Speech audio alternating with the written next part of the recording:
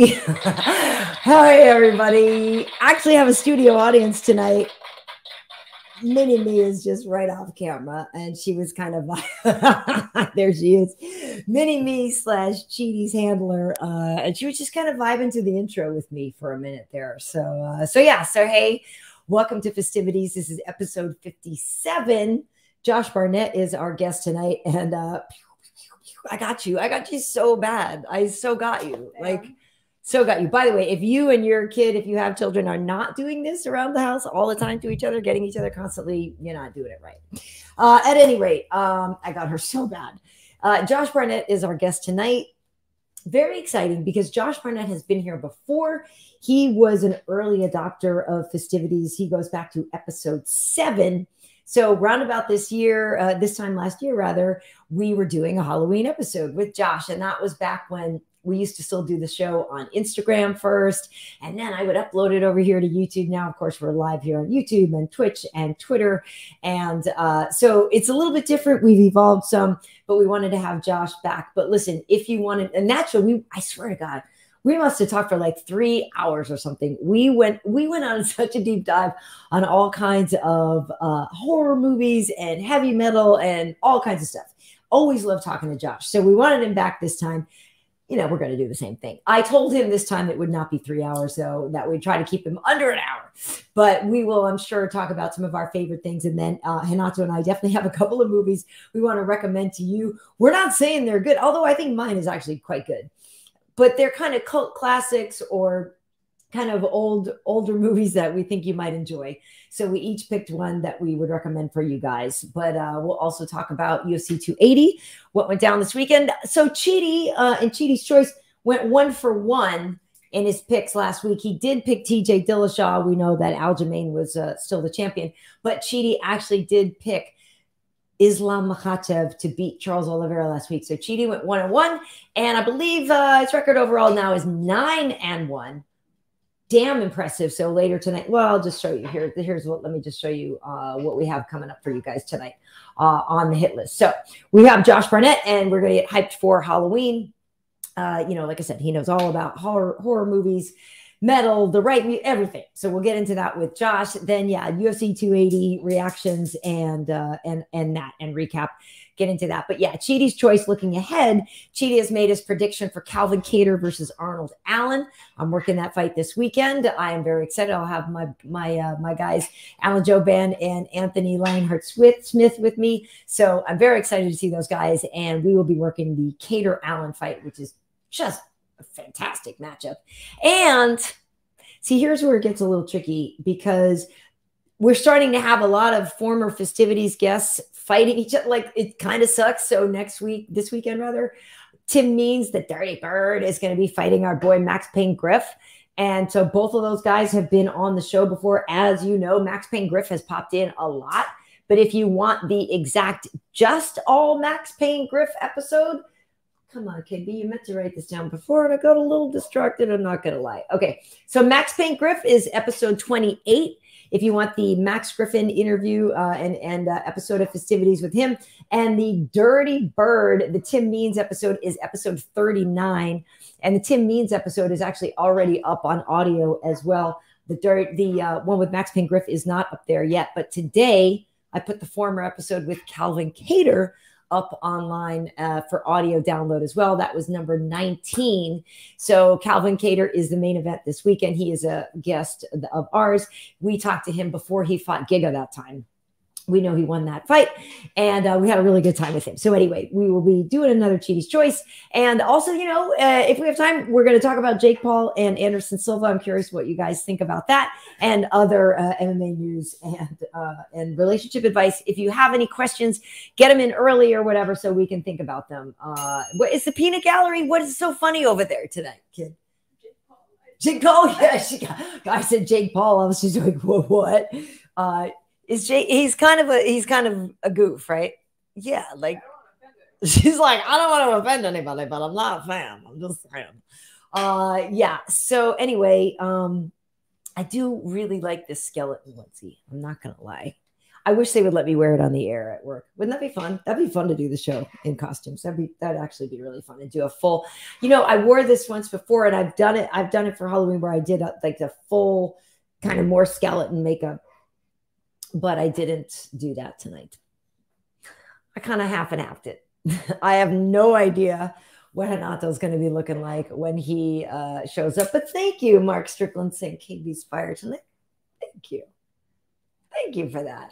Hello, Shiger Tark. Hello, aloha, fellow fisters. Is that a good nickname for followers of the show? The kid is laughing. So I don't know, is that a good thing or not? Fisters, I feel like it would be like a reveler would be involved in some festivities. I don't know if fisting is gonna be in the name. Oh my God, of our fan base, because that's funny. AQ, another fantastic edition of Tuesday Night Festivities, and yes, we got the War Master on, Josh Barnett. He's such a good dude. Thank you, Brandon, for appreciating the costume. Thank you for that. So yeah, it is really great to see you. Andy, thank you. Hey, KB, pleasure seeing you. Jump rope progression definitely got you in great shape. Thank you. I agree. It's one of those things where I wish I had found it earlier in my life. But it is what it is, right? What's good? Boxing, MMA 365. That's what I was saying. Skipping rope is good. As you know, if you got boxing in your name, then you know about skipping rope. Like I said, it's one of those things I did. Everybody jumps rope, but I did not know I would enjoy it as much as I actually do. Just like for fun. Like I was doing it yesterday. I did not get to jump today, but I was jumping yesterday and I was really enjoying it. So yeah. So, okay. So a lot of, let's just say, administrative work to do here for a second. We are on Spotify, Apple Podcasts, Amazon Music, and Stitcher as well if you want to download the shows. So like I said, we got a bunch of them up there. I don't know exactly how many we have up there now, but I would say 57, 37, probably about 30 episodes up so far. I'm going back through the catalog and just uploading. So some of them I was kind of just going in reverse order. But like I said earlier today, I put up the Calvin Kattar episode because Calvin's fighting this weekend and I thought we might want to hear it. And so I'll probably later this week also put up the one we have with Khalil Roundtree, because Khalil Roundtree is fighting, guess who? Everybody say it with me, Dustin Jacoby. And Dustin was on with us just a couple of weeks ago. 2 episodes ago, we had Michael Chiesa on with us last week, and we had Dustin Jacoby the week before. So Dustin is fighting this weekend. He talks all about the fight with Khalil, talks all about getting his nickname, the Hanyak, talks all about his days in glory, MMA, fighting as a kickboxer, coming up early in the scene and everything, his couple of stints in the UFC, just sort of being a Midwestern guy. He's a real good dude, trains out of Colorado. He's with, Mark Montoya and the Fight Factory X guys. So we had a really good talk with him. So you should go back and check that out. I believe that would be episode 55 with Dustin Jacoby. And I don't remember, I can look which one the Khalil is. I want to say it's in the 20s or 30s. And yeah, so a lot of the folks, like I said, we also have Tim Means, we have Max Payne-Griff. A lot of folks have been on the show. It's fun. If you like our show, please tell your friends about it. Please hit the subscribe button. Okay. Wait. Hey kid, wait, you're gonna do this, right? Okay. Hey everybody, here's my phone. Yep, here's my phone. And if you guys have one of these, this is actually a Samsung S21. But if you guys have one of these, what you're gonna do is you're gonna go over to YouTube where you might be watching, and you're gonna go to the Karyn Bryant channel where you're watching, and you're gonna hit subscribe. And that way you'll get, like notifications and things for my new video uploads, and you want to like, right? What else? And like and sub, tell your friends. Yeah, that's cool. Thank you for that. Comment down below. And, oh yeah, my rings are pretty cool too, huh? They are pretty cool. Yeah, so that's me giving a little pitch about the show, but it is episode 57. We're having a great time with this. I have plans. We have plans of trying to take this bigger, but we love all of you originals. And while I don't know if Fisters is going to be the name, I do definitely agree that we need something for the OGs. Yeah, we need something. And thank you, Randy, for already subscribing. And yeah, Cortez, getting Patty and Maul, Maul's a dear friend of mine, and talking about getting them on the show right now. It's really the time difference. So maybe when they get stateside for their fights, we can try to get them on. I know they're in very high demand. And, since Patty has his own podcast, sometimes people who have their own podcast don't want to do other people's podcasts, but he is very cool. They're both great. I love them. So yeah, we will do our best to get people on that everyone loves and adores.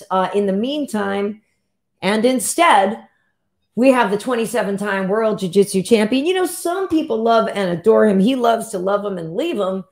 Ladies and gentlemen, please welcome in Renato Laranja. Hi. Look at me. To all the girls I never loved before. Look at speaking of people who's been adored and treasured for several years. Wait a second, and then on another subject, look at you. You like? I like that. What the fuck is that? Like, okay, it's a onesie. It's a skeleton. Oh, wait. God, wait, that's a choosy as far as I'm concerned. Wait, let me see that shit. It's a onesie, and then it's got like I'll post pictures. If that's a onesie, let me see that onesie. Let me see that ones. Hey, I feel like your cheeks is dying to get out of there, like a Dracula's coffin. They're not. They're not. Listen, this is the reaching out. I think the cheeks have flowers on them. Oh God, are you? The flowers is in full bloom. Those roses. Oh God, are you? I leave poses when I'm killed that one. How have you been? Better now. For some reason, this is you look like a Creole witch. That is a succubus. You look like a succubus. And you're looking like you had to suck the soul out of some unsuspecting young man. Oh, you see the wife beater underneath that one. God, they would be unsuspecting. I think they do. I don't know if I feel like I don't know if I could sneak up on a dude unsuspecting. I feel like they know. They would hear your cheek clapping, like as you try to sneak in. Like you tiptoe like a burglar, and then behind you it goes. And then he go like this. Oh God, are you 3, 5, 4 farm? I smell the blood of my cheeks. That actually happens. I've said this before, but if my shorts don't have enough compression when I'm jumping. Oh God, are you? Oh, I know what you're talking about. Trust me. Oh God, are you? I wanna. Yeah, never mind. Okay, so hey, listen, Renato. Our guest is actually already here, and I should bring him in. I want to let folks know that, episode 7 of our show last year, Josh Barnett was on with us. Wow, and 7. We talked all about, horror movies and heavy metal and just MMA, all kinds of great stuff. But Blackula.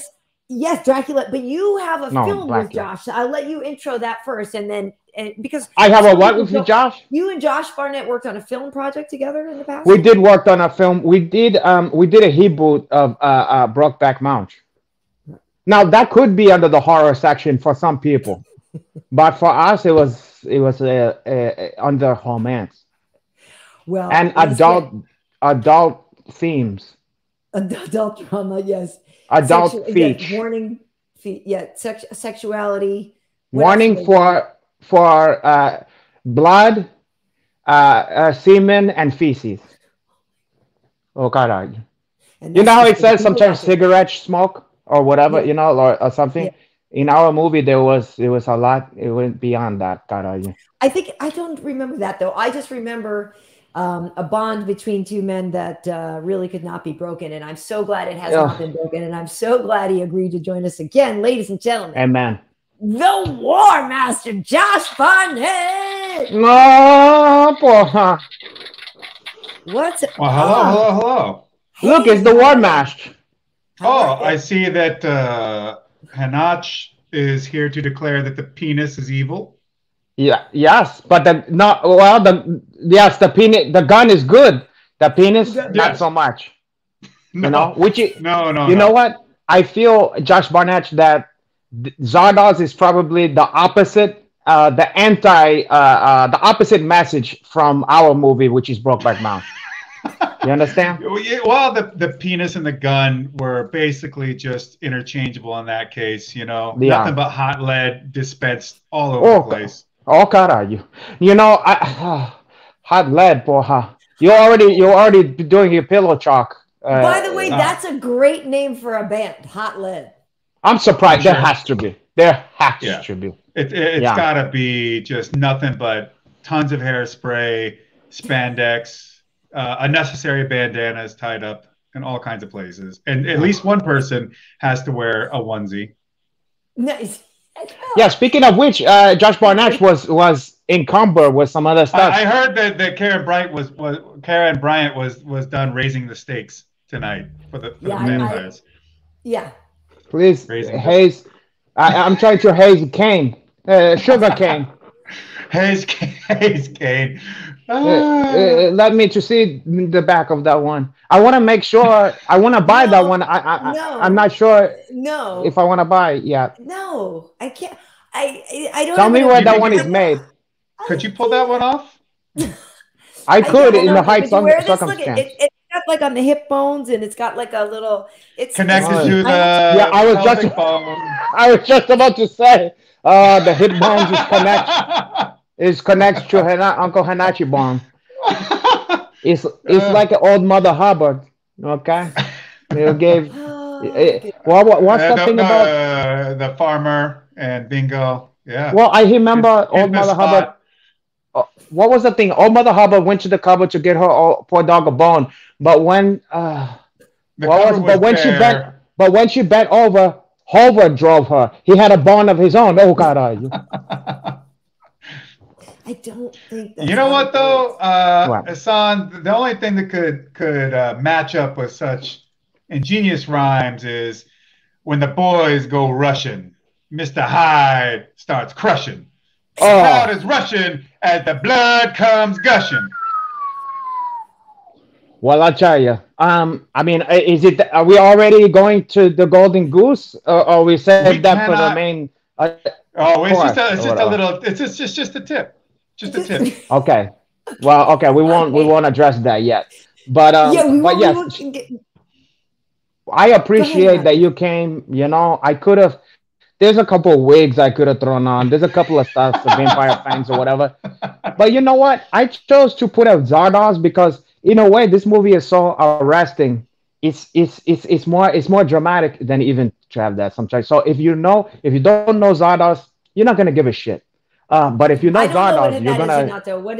What is? I don't know what Zardoz is, Renato. It's a lot of cocaine, British people, and a gigantic floating head. It's maybe the weirdest studio movie ever made. It's arguable, yeah. It's the one movie that Sean Connery did that people is like, excuse me, like what the fuck? Yeah, have you ever seen pictures of Sean Connery floating around the internet where he's got a long ponytail, he's got a bare chest with a bandoliers, he's got a 6-shooter, and he's wearing Hick James boots. Yes. Oh my God. No. And he have a hairy chest. Okay, this is a post-apocalyptic film, and everybody has like British service weapons from World War II. You're like, where did he get that? It's the most bonkers fucking movie it sounds you've ever very seen Barbarella-ish. Like there's a lot of yeah. Barbarella make you feel good when you watch that one. Mm-hmm. This one make you feel depressed and anxious. Yes, it makes you feel as if that there's something wrong with your pituitary gland. Yeah, you feel like you're having an existential crisis when you watch this one. I remember watching this as a child. The only reason I watched this was because, like, I think my mom brought me over to some dude's house or something, and like they go off in wherever, and then I'm there. It's like, hey, watch TV. But in the old days, now you got cable, you can choose what the fuck you want to watch. Yeah. So at that time, it's like 3 channel, whatever. It's either like the news, some old fucking like black and white film, which I like now, but I at that time the Three Stooges was the only thing I like in black and white. And then you got like something like Zardoz. And You sit there, you're like, 7, 8 years old, and you're like, well, I guess Zardoz it is, and you sit there and you watch this fucking shit. It's like you're having the acid trip. And because it's how can I explain? I gotta Google this. I've never heard of it. It's bizarre and like an acid trip, but boring at the same time. It's like a slog, and it make you feel lonely. Oh, okay. Wait. Yeah. Here you. Oh, what the actual heck am I looking at here? And you have no idea. Yeah. No, you're not prepared. Oh yeah. Yeah. And it is fucking out there, even as an adult. What is that? Now I'll tell you. What is he actually wearing? That's what the Warriors wear, or whatever the person he was. It's Borat on the Barbarian or Barber, whatever. But I'll tell you this. Barbarella, yeah. Well, I'll tell you this. It's heavily influenced by Hick James, and at the time, Hick James was very influential. After he used to be in her outfit.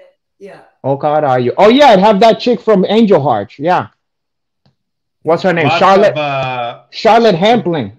Hampling, yes, and lots of muslin and see-through cloths and such, but no boners whatsoever. And it's the director is exact, and there's the director is John Borman. It's some fucking out there fucking shit. It's like having a. Were they all cerebral when they were making it? I think Borman had done Point Blank with Lee Marvin. Brilliant film, amazing, right? And crowd pleasing. It's not too weird, Yeah, no, it is very intense though. But fun. But it's a genre. It's a genre picture. Yes, and I don't recall what his next film was after that. But Zardoz is like 77, maybe. I don't remember. Maybe even earlier. Because he does Excalibur after that, I think. Oh, Excalibur is good. That is good. Excalibur is the shit. Excalibur. When you watch that now, oh God, are you? Zardoz was 1974. Yeah, that's pre-Excalibur. I guess after that, they're like, I don't know what your problem is, John, but if you cut us in on the drugs that allowed you to make this movie, we'll give you another one. That's probably why they didn't let him do a movie as weird again. They were like, okay, we let you have all total control, and you did this. Like, chill the fuck out. You know what I mean? Like, we did do the Emerald Forest after that. Oh yeah, like 80 with the Powers Booth, something like that. Powers Booth. Oh, our favorite hatch from Extreme Prejudice. Oh, of course. Oh, Extreme Prejudice. What a film. Prejudice. I told you the story about Extreme Prejudice. I liked that movie so much in the theater. I was watching with my father, and my father was famous for this. He would go to the movie and fall the fuck asleep. He used it as a time to just conk out. Some Chinese. And because this guy keep weird hours, and then so he would fall asleep. And then I liked the fucking movie so much. He was still asleep when the credits start rolling at the end that I was like, okay, I gotta keep quiet. I sat there. I wanted to watch again. This fucking guy is like this, and I'm like, oh God, are you? And then I'm like, please don't let him wake up. And then there's a part where like somebody deliver a bunny to like a live bunny habit that they hit with explosives. And in the theater, the fucking boom, the explosion was so fucking loud. He went like this. He went, oh, hey, what the? You know what I mean? He was like, say, Jim, what the? What? Right. Yeah. My father, he spent a lot of time in like he was in the Marines. He was in also state facility, correctional facilities and stuff like that. So he and the karate dojo and that too. And when you wake him up, he tends to like say Jim. You know what I mean? Like say bro. You know what I mean? So like you gotta watch out. Like I remember like trying to wake my dad. Hey dad, brother, and he go like this. He got like this is my arm, like telling him, and he go like, hey, oh, okay, big time. Oh, okay, big time. Yeah. What I feel like this maybe is a generational thing because my dad, we used to have to go and wake him up, and it's like you just like keep distance, just kind of just touch him or. Do it from a distance. Say something from a distance because he'll get up like what? Yeah, it's like waking up a bear. Because it was hard Scrabble chimes then. They had to fight for food and shelter and whatever the fuck is going on. It was Zardoz was a documentary. Hey, it was, Josh, do you remember back then when you were a kid then? So do you remember, like, in terms of horror movies and stuff, like the first one that you watched that you either were like, okay, I'm too young to be watching this, but I'm going to watch it anyway, or the first one that scared the crap out of you? Because for me, it was probably like Alien or whatever, where you're like, I wanted to see this, and now I don't know why I wanted to see this. I took Shayna Baszler and Jessamine Duke with me to watch a cut of Alien. It was a double feature at the New Bev. It was Alien, and it was this extended cut, which I had never seen, which had a bunch of deleted scenes in it that I understood why they cut them. Like, you didn't lose anything in the movie, but as the nerd that I am, I liked having them there. Like, I appreciated it even more. And then the double feature, the second part was that documentary on Jodorowsky's Dune. But anyway, so we're watching. Yeah. Jessamine Duke had never seen original Alien. What? And I don't think Shayna had seen it for forever. And I remember watching them just on the edge of their seats, just like fucking scared shitless. At one point, I creeped around and touched Jessamine's shoulder out of nowhere in this really tense scene, which could be practically the whole fucking movie. Right. Anytime Yaphet Kotto speaks, that's the intense scene, because you know he's going to fucking kill you. Or say some I love Yaphet Kotto. Me too. But I touched her shoulder. She went literally stiff as a board and just went, shit! her Kentucky accent in the middle of it was great. But that movie, not only is it an incredible feat of direction and writing, like that is a perfect film. The special effects and the tension, the lighting is so incredible that it will stand up today against anything, any CGI.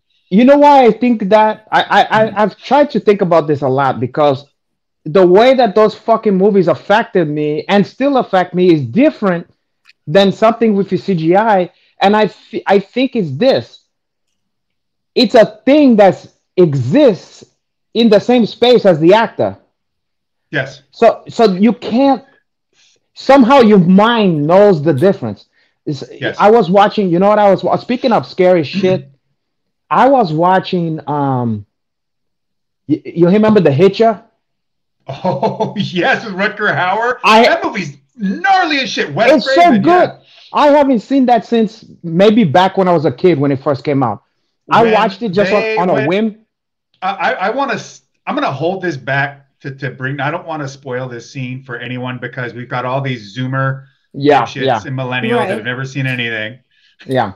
There's a lot of surprises in that one. Yeah, no, you guys, all you young folks, you really do need to watch this. If you like horror films, try to do it without being on your phone and running your Facebook and doing everything all at the same time. You multitaskers. But there's there's that scene. We're not even to the end of the movie yet, and all of a sudden, when the truck stopped, you're like, they just did that, didn't they?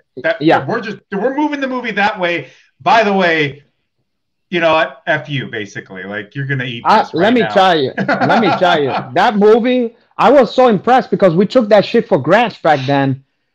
Back then, when you saw a car chase, or you saw a guy fall off a building in a fucking Burt Reynolds movie, or whatever it is. You're talking about Stick, aren't you? Stick. But when they did it, the thrill was, this is someone, he might not be the actor, but a person is doing this shit. And there's a thrill about that you just don't get in a Fast and Furious, when you know it's all just graphics.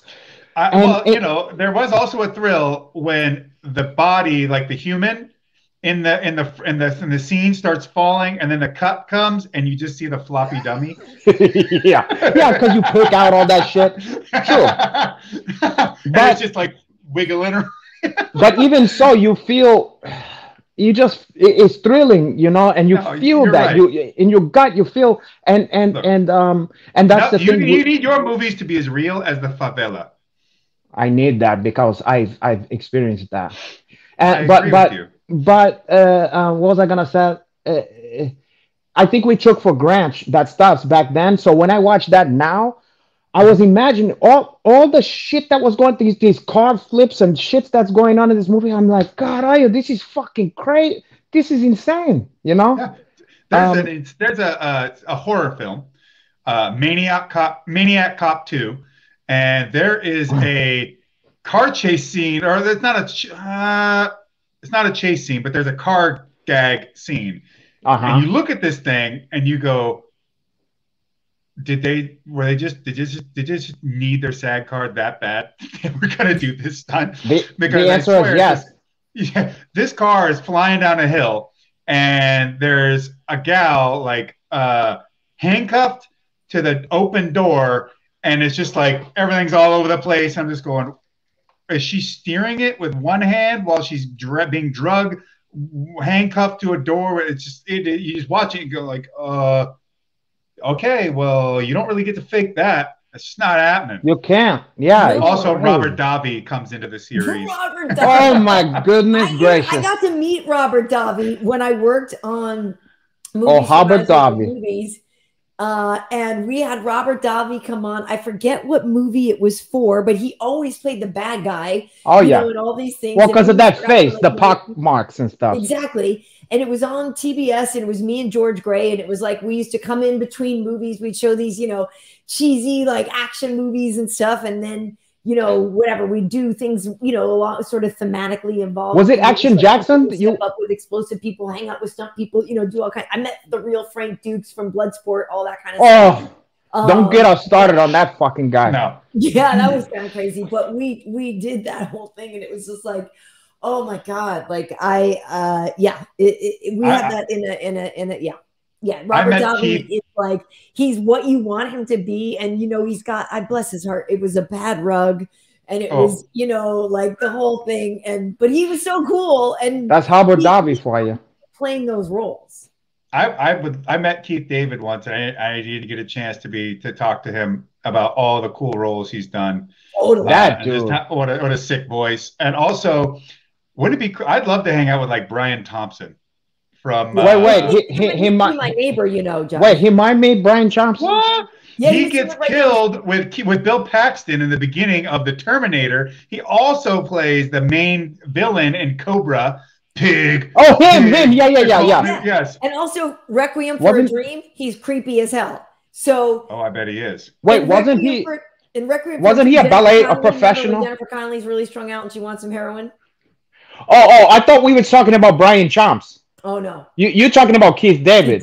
Sorry. Yeah. Well, I know the fuck Keith David is, but Brian Thompson, I never Brian heard. Thompson. Yeah, he. But when you said Cobra, call him Cobra. Yeah, he's the main bad guy in Cobra. He also plays a bad guy in the Cynthia Rothrock movie. He's supposed to be her brother, but he can't do any actual martial arts. It's pretty bad. Yeah, he was a ballet dancer, no? He's something like that. Yeah. Yeah. But I'll tell you what, in Brazil, we call that movie Correbrinha. Cobrinha. I know Cobrinha. This place is right up the street from my house. And that's why he's named after that, because he would look like a little Sylvester Stallone. You know what I mean? And that's why he got the nickname, Correbrinha. He also keeps all of his gun cleaning supplies in the refrigerator. Well, of course. And he also snip his pizza slice with the scissors. What the fuck is he thinking?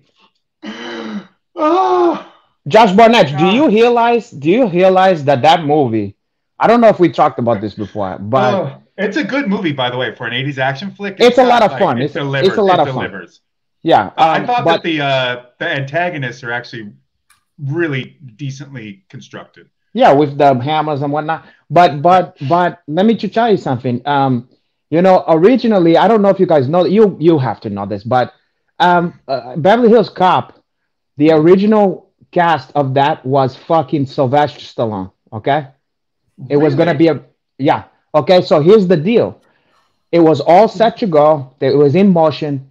And this fucking guy kept on trying to add stuff, and he had the script, okay?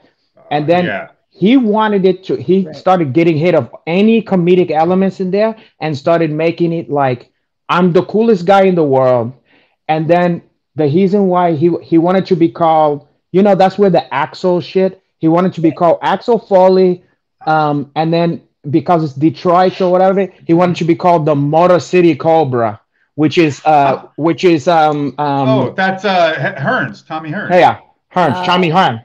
Right. That was before he was the Hitman. So this fucking guy is making all this fucking bullshit. He's gonna do this. He's gonna have this cool car. He's gonna have this. He's gonna have the matches and this and that and all this horse shit. And he started turning it into dog shit. Okay. And then so finally the whoever, Universal, Paramount, whatever, was like, listen, fuck this, and they had to cut ties with him. Okay. And then against the fucking best wishes of the studio, Martin Brest was fighting for Eddie Murphy, and they was like, no fucking way. And based on the strength of 48 Hour. So finally they was under the gun, whatever. They said, okay, fuck it, Eddie Murphy. And then the has his history. But all the shit that was all the ideas they didn't like of his about that was gonna go into Beverly Hills Cop, he turned into Cohibrinia. So basically, he made that movie Cobra instead. Cohibrinia is his like, this is my driving Miss Daisy. Isn't Cobra where he drives that black like Plymouth, the sled? Exactly. Mercury, yeah, the Plymouth sled, chop top Mercury, yeah. And it have the cheesiest. It have the cheesiest line on history where the guy's gonna blow up the supermarket, and he goes, "I'll blow this fucking place up," and he goes, "Go ahead, I don't shop here." He goes, "Go ahead, I don't shop here." And of course, he doesn't actually have a holster for his pistol. He just keeps it in his pants. So he can shoot his fucking dick off. Yeah, it don't make any sense. And Brigitte, and he threw his wife at the Chinese, Brigitte Nielsen or whatever. Right. Yeah. Okay, so listen, Josh, since this is the Halloween episode, now I gotta ask you, I guess maybe, first and foremost. To answer that question that you asked me. We didn't even fuck. I like how we got like, Extreme Prejudice, was it Walter Hill? I think so. So did we just come full circle with 48 Hours, Walter Hill? Yeah, there we go. And I was just telling my lady about how she needs to watch The Warriors with me because Walter Hill, great film. Also, and I go, you'll dig it because guess what else Walter Hill directed? And she's like, what? And I go, that movie we love, Streets of Fire. Oh, nice. That is one of the most unique. Can you dig it though? Can you? Can you dig it? Yeah. I was an AC Turnbull in another life. Oh, you definitely. There's no question that's what team you would be on. Yeah. Oh I might have been in the baseball team, to be honest. No, you would have been in the Lizzies. You would have been on the. You would have been the lesbian gang. Who tried to jap you when you're not looking. Oh right, yeah, we're at the party and everything's cool, but you pretend you wanna do intercourse and then you put pull knives and switchblades and blackjacks and all that stuff. Blackjack. I remember when I was young, my mom used to keep a fucking blackjack in the glove compartment, and I remember like that's so old school. I was like, Mom, you really gonna like? I remember there was a thing about a parking spot. And there was like a grown man who was a big grown man. I'm a kid. And then the guy started coming over to talk some shit. And my mom opened it as if she had a gun. She fucking got the blackjack. And I thought to myself, either my mom is a baddest bitch on earth or she is delusional. And luckily it didn't get to it. But now I can respect. I'm like, she had that fucking, she pulled out the blackjack for her. Could you imagine, like, it's small enough. She doesn't see it. She gets out the car. Hey, what's your problem? Bip. And he's just out. And then just beat him to death in front of me. The horror movies that I wasn't supposed to watch. Yeah. That was almost all of them. Except I really did love stuff like Them and Bug and all these like any of that type of Nature Against Man or whatever. Yeah. And This Island Earth and Night of the Lepus. But I've never seen that. Gargoyles. With you bringing it full circle. That's the star of fucking Dr. Black and Mr. Hyde and Bernie Casey.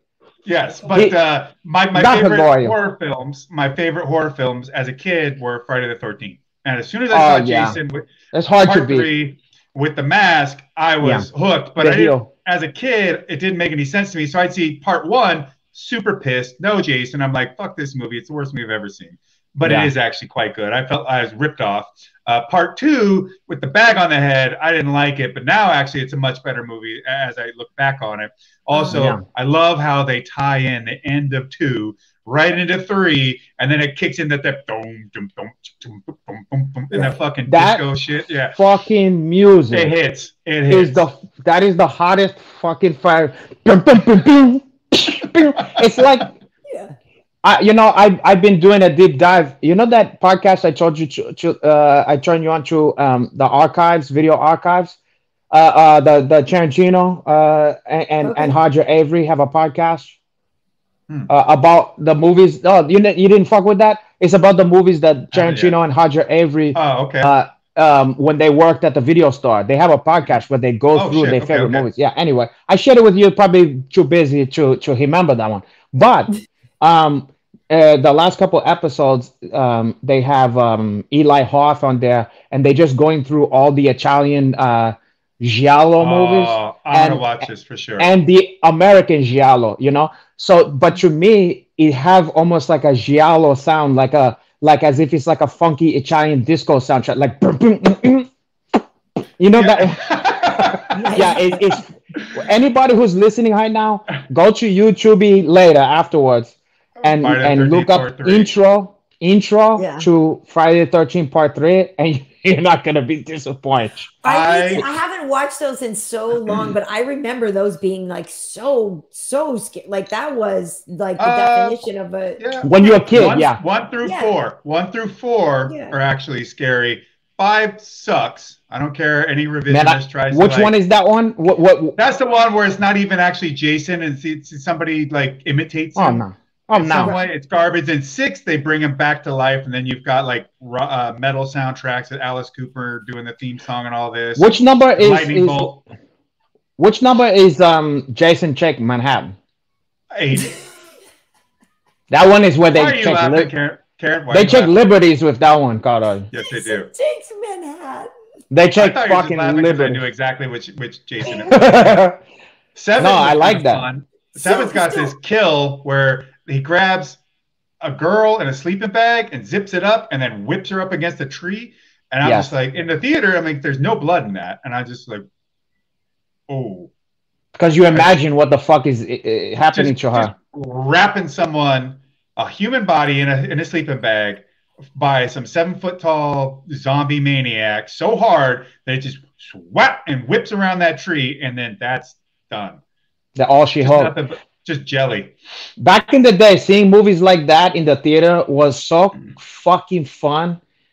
Especially if you went to like a ghetto theater or like something that's like Chinese Square or something like that, where like to the screen. People is smoking weed in the theater, people is drinking alcohol, and they're like, oh shit, you know what I mean? Like, oh god, you might basically catch like Neon Maniacs there, or you might catch the Executioner, the which is a Death Wish ripoff, kind of. Except I remember the Executioner. Have the same guy from White Lightning, or no, White. Yes, White. Yes, White. Yeah, White. White Fire. White Fire.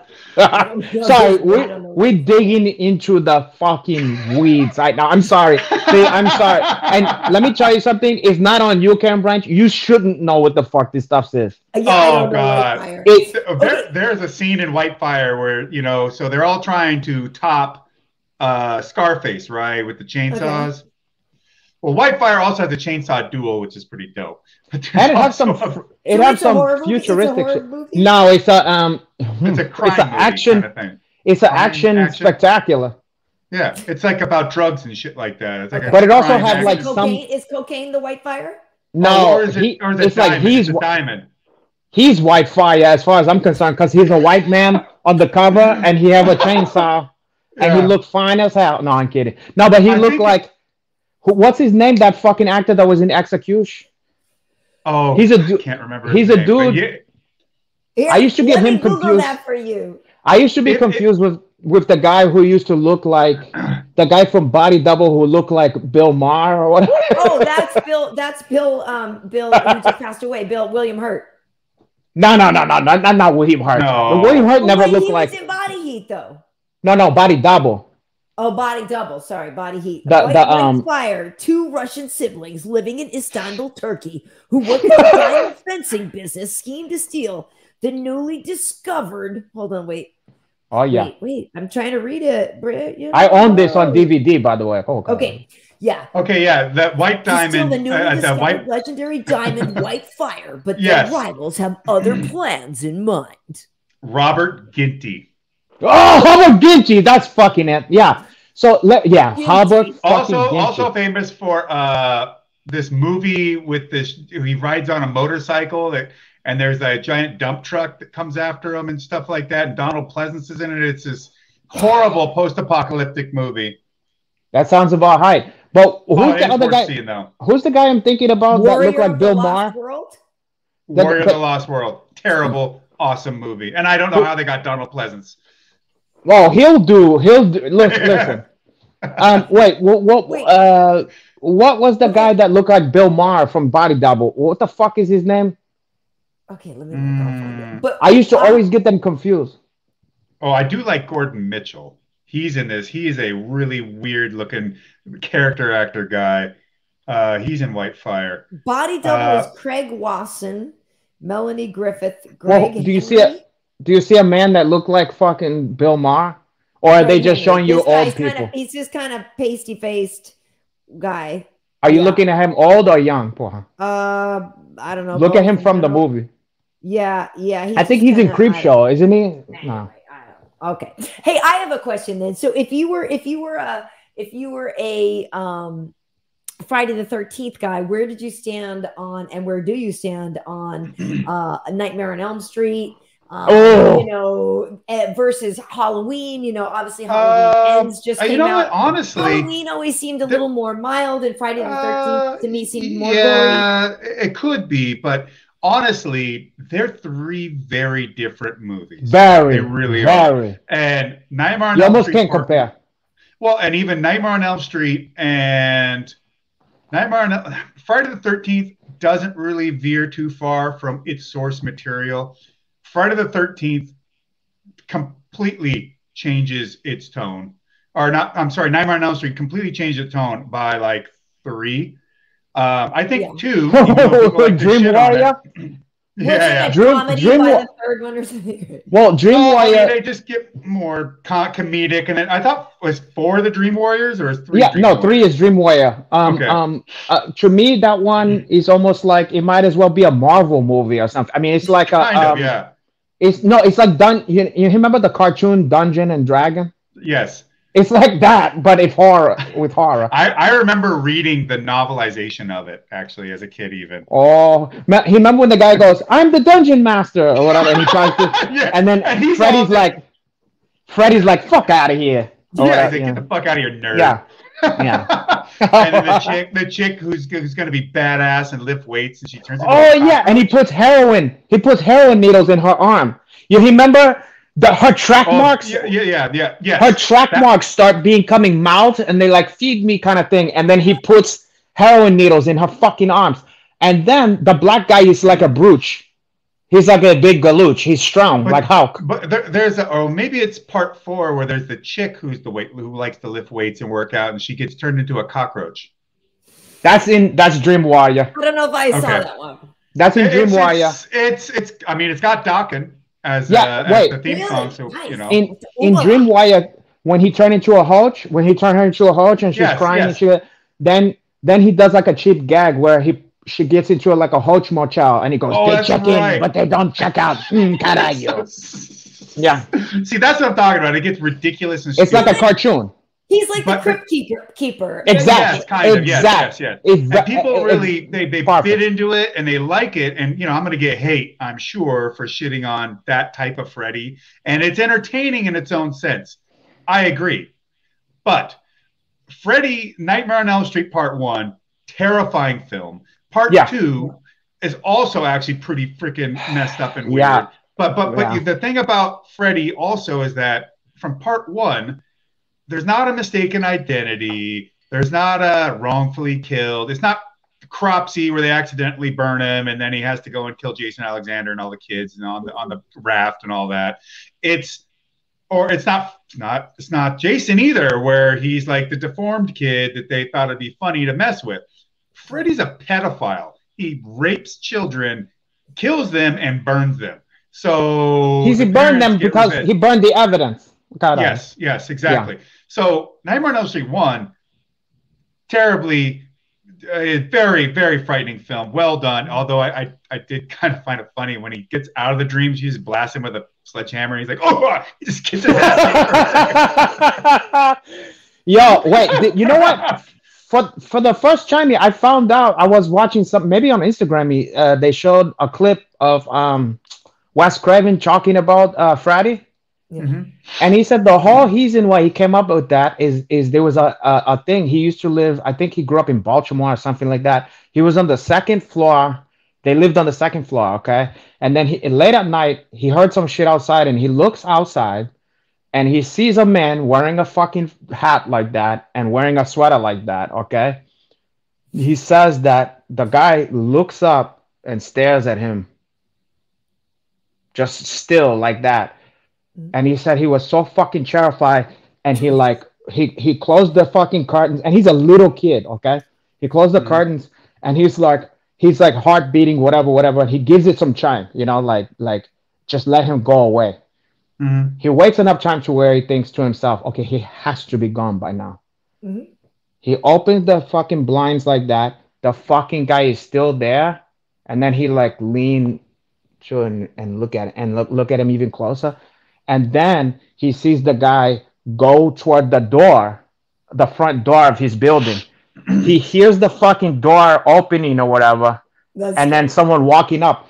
So his brother was much older than him. And he's telling his mom and his brother. His brother goes out with a baseball bat, hunts down there looking for the guy. They never see the guy again, whatever. He said that his whole life, he could never get that experience out of his head. And that was he created the tale. That was the jump off for him. What would his story be? And the fact that he had nightmares about the fucking guy, that it haunted him for this long. I mean, it was interesting. I never knew that my whole life. No, that sounds, the first Freddy movie and even the second Freddy movie, they're supposed to be scary movies. 3, 4, all that other stuff. It's kind of jump scare stuff, really. Just having fun. They're having more fun. Stuff. And Michael Myers is really is supposed to be more of a psychological terror than, say, the creature horror elements of Jason. Yeah, they tried to turn Michael Myers into Jason. Jason. True. Right. Did you? Well, go ahead, Renato. Well, for my money, out of the three of those franchises, at least if you're just taking the first movie, Halloween scares me to this day more than any of those stuffs because it's more based in reality. I feel like it's just a serial killer. You know what I mean? Even though it's a little fantastical, a little bit, but also that dead expression of that fucking mask. Yeah. There's something unsettling about that, and the music. Oh God, are you? Yeah, there's more mystery in it. Actually, there is some mystery in Friday the 13th Part 1, but that doesn't really involve Jason much. Of the three firsts, I think it's a pretty good fight between Nightmare on Elm Street 1 and Halloween. But Halloween is the better movie overall. Friday the 13th Part 1 isn't a bad film either. It's actually pretty good, and it's got the twist ending, so to speak, but it's not as good. That ending to this day is one of the scariest things I've ever seen in my fucking life. It is. That to this day, when I'll watch that just to scare myself because I'm like, I put it on, I'm like, but I'm like, it's like when I watch Jaws. I love that movie, but I hate it because it makes me afraid of the fucking ocean. But I'm like, here we fucking go now. And I'm like, you know what I mean? But I want to see it, but I don't want to see it. But you don't want to see it. Doll ties. I think Yeah, Halloween. Cold, lifeless eyes. Seems so good. Yeah, I just think it too. It seemed like, yeah, it was just like kind of mellow, the vibe of that movie too. And I feel like it was just so. Wait, which one? Halloween, like, yeah, that first Halloween, I kind of remember that one more, you know, but I do remember the end of Friday the 13th and stuff like that. I think, I mean, yeah, I don't think I liked the Nightmare on Elm Street movies as much. I think I liked the ones I don't believe that someone could be beheaded with an oar, though. That, you know, Friday the 13th part one, I'm like, I don't know that you could swing an oar heavy enough. Maybe not, but I will say this. I still don't, that's not stupid. That's not I won't say the Candyman. I won't say Candyman 3 times into the mirror. Can I tell you something? Candyman. Candyman. The first one. You. The first Wait, there's a black gentleman outside. Wait. It's just a mirror. Oh. I'm a light-skinned gentleman. Candyman is dark. I would be paranoid. Tony Todd is he's the dark-skinned brother. That's Listen, true. I used to go to the Y. I used to, every time I was in the sauna, I would see him laying there, like stretching the fuck out, like Hick James, like, why don't I stretch out? Or whatever, you know what I mean?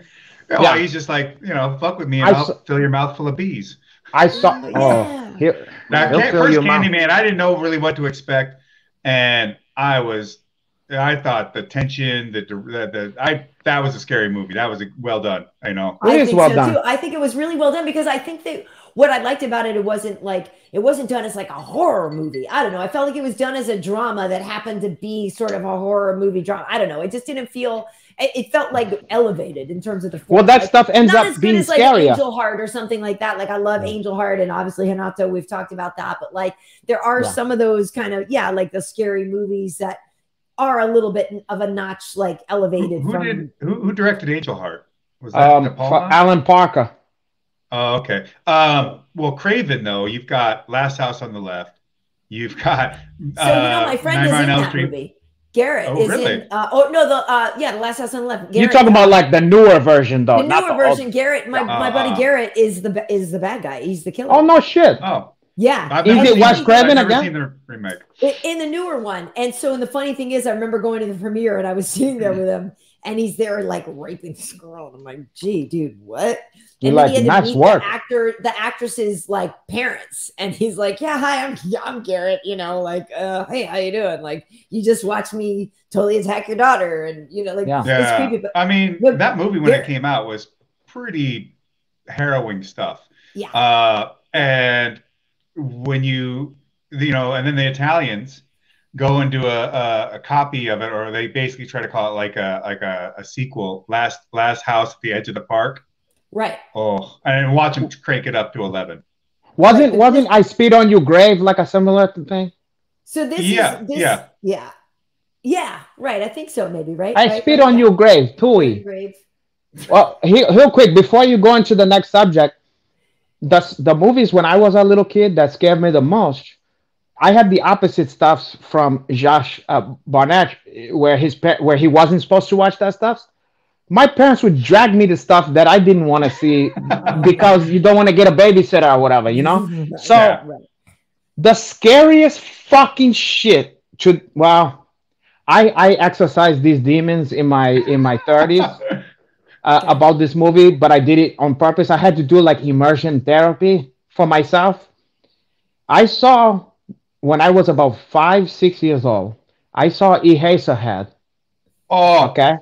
My mommy took me to a friend's house and we watched that shit. And Eraserhead, when you're a child, you want to. It's like I was terrified, just like Zardoz, but worse. I was instantly terrified, but also deeply saddened. You know, like deeply. Yeah. You feel deeply depressed and alone. I mean, like immediately. Yes. You know, you feel lost. It's like scarier. It's scarier than horror because it's even more. It's existential. It's like, where do I fit in to this? Yeah. You know, like, what's the meaning of this? You know? And that's scarier than getting killed. Why is it not a baby? What the hell is going on? Yes. David Lynch is not for the kids, like Wu-Chang Clan. No. And so that. But then one other thing, and this wasn't my parents doing, this was my own fault, but I would watch on cable on HBO they used to show that fucking movie Pink Floyd The Wall. Oh, that's also well, it's funny. I've been telling my kid about that. I want her to see it because she's old enough. Well, yeah, she's 16 now, but she's an animator and like she's into it. And I'm like, well, that movie's so cool. And like we'll be driving around, we'll hear some of the music. The other day, what did we hear? Like Comfortably Numb or I don't know, something, but I'm just like, okay, I'm like telling her like she's got to see The Wall, she's got to see The Wall. However, when you 16 is one thing, but when you're like a fucking a glorified toddler, no, that's too young. That's too young. I'm watching the people walking on the conveyor belt. It's the brick in the wall. It's the parts with brick in the wall, and you have kids on a conveyor belt, and they're going, we don't need no, and then they're going on, and you don't know what's gonna happen. They just like zombies going down the conveyor belt, and then I don't know why this fucked me up so much, but then when you see where they're going down into, they're going into a meat grinder, and then what's coming out is sausages, Soylent Green, and it's ironic because now I'm embraced that I'm slang sausage. I provide the sausage now, but back then, hot Italian. Oh, hot African. No, my God. That bit fucked me up as a kid too when I saw that. And to add to parents thinking they can get away with kids falling asleep. I never saw any horror movies that way, but they used to take my sister when she was a kid to the drive-in, but she'd always fall asleep after the first movie, so no big deal. The second movie would always be the R-rated or whatever. Right. I stayed up through all of it, and I very, very, very distinctly remember Deal of the Century. Chevy Chase and Gregory Hines. Gregory Hines and Chevy Chase. Gregory Hines as arms dealers, and he comes upon this dude who fucked him over, and the guy's bought a brand new Porsche, and he whips out this flamethrower. He's like, let me give a little touch up, just a little touch up, and he just starts hitting it with the flamethrower. Yes. And there's tits and cocaine and all kinds of shit. It's very broad. It's coke. It's got the same. Yeah, it's got the same tone as like Dr. Detroit or some shit like that. Right. Well, I will say there's one movie, and I think I remember seeing it originally. The Doctor. And everybody's like, "How is that Dan Aykroyd?" But so there was the one movie that was so weird to me, and then I think I tried to watch it again, and it still freaked me out. Was A Clockwork Orange. I don't like it. That's an intense film. Listen, I think that's what I've determined is I don't like it. It freaks me out, and I don't like it. It should. If it didn't freak you out, you have something fucking. You have a screw loose in your fucking head. That movie is intense on purpose. That shit's crazy. Everything about it's intense. The whole, everything about the start of it's intense. To see the state of society, and then to see as it continues to ramp up, and then now they're taking the guy who's an absolute pile of shit, terrible human being, and now they're just the shit that they do to him, and you're like, well, how am I supposed to feel about all this? And the whole end of the movie, they just zoom in, and he's just got this demonic look in his face, and you're like, is he cured? This movie's it is an incredibly intense film. Oh, you know what just shot in my head about that? I just learned this, I think 2 days ago or something like that. I think listening to a podcast. I was listening to the same one. Oh, I'm not sure. What did you find out? Because I'll tell you about what I found out. In the book. The book. No, okay, so this is different. Yeah. Okay. This is from I think that Tarantino one I was telling you about. So I'm not sure if you listen to that. This will fucking trip you out. Oh, and you'll love it for a couple of reasons. So this was already in motion. There was I don't know how far along they already were, but Mick Jagger was cast as the lead, and his band of goons, whatever they call those fucking guys, Droogs. The Droogs was the band, was the Rolling Stones. And then I think that what happened was like their manager or something said, you know what, we can't do this. Like, this is gonna fuck up the Golden Goose. This is gonna kill. But there was in place to do this shit. Yep. Yeah, no, look it up. Look it up if you don't believe that one. That's crazy. It's crazy to me too. That's why I brought it up. That's pretty wild. Although, I didn't expect that you would have picked A Clockwork Orange as an example of like, strangely scary, unsettling movie. Yeah. You know, that's funny enough. That one was unsettling. Yeah.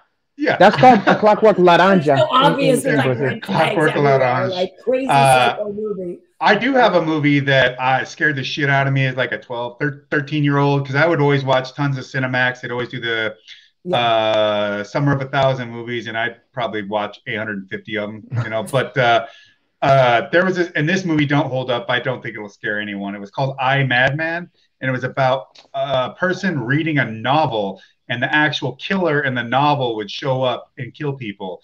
But there was something about the idea that sounds like kind of like the Death Note. Kind of. Well, you didn't write their names down. It's just as this person keeps reading the book, the killer slits people up with a straight razor. And but he wasn't a pimp. Sorry,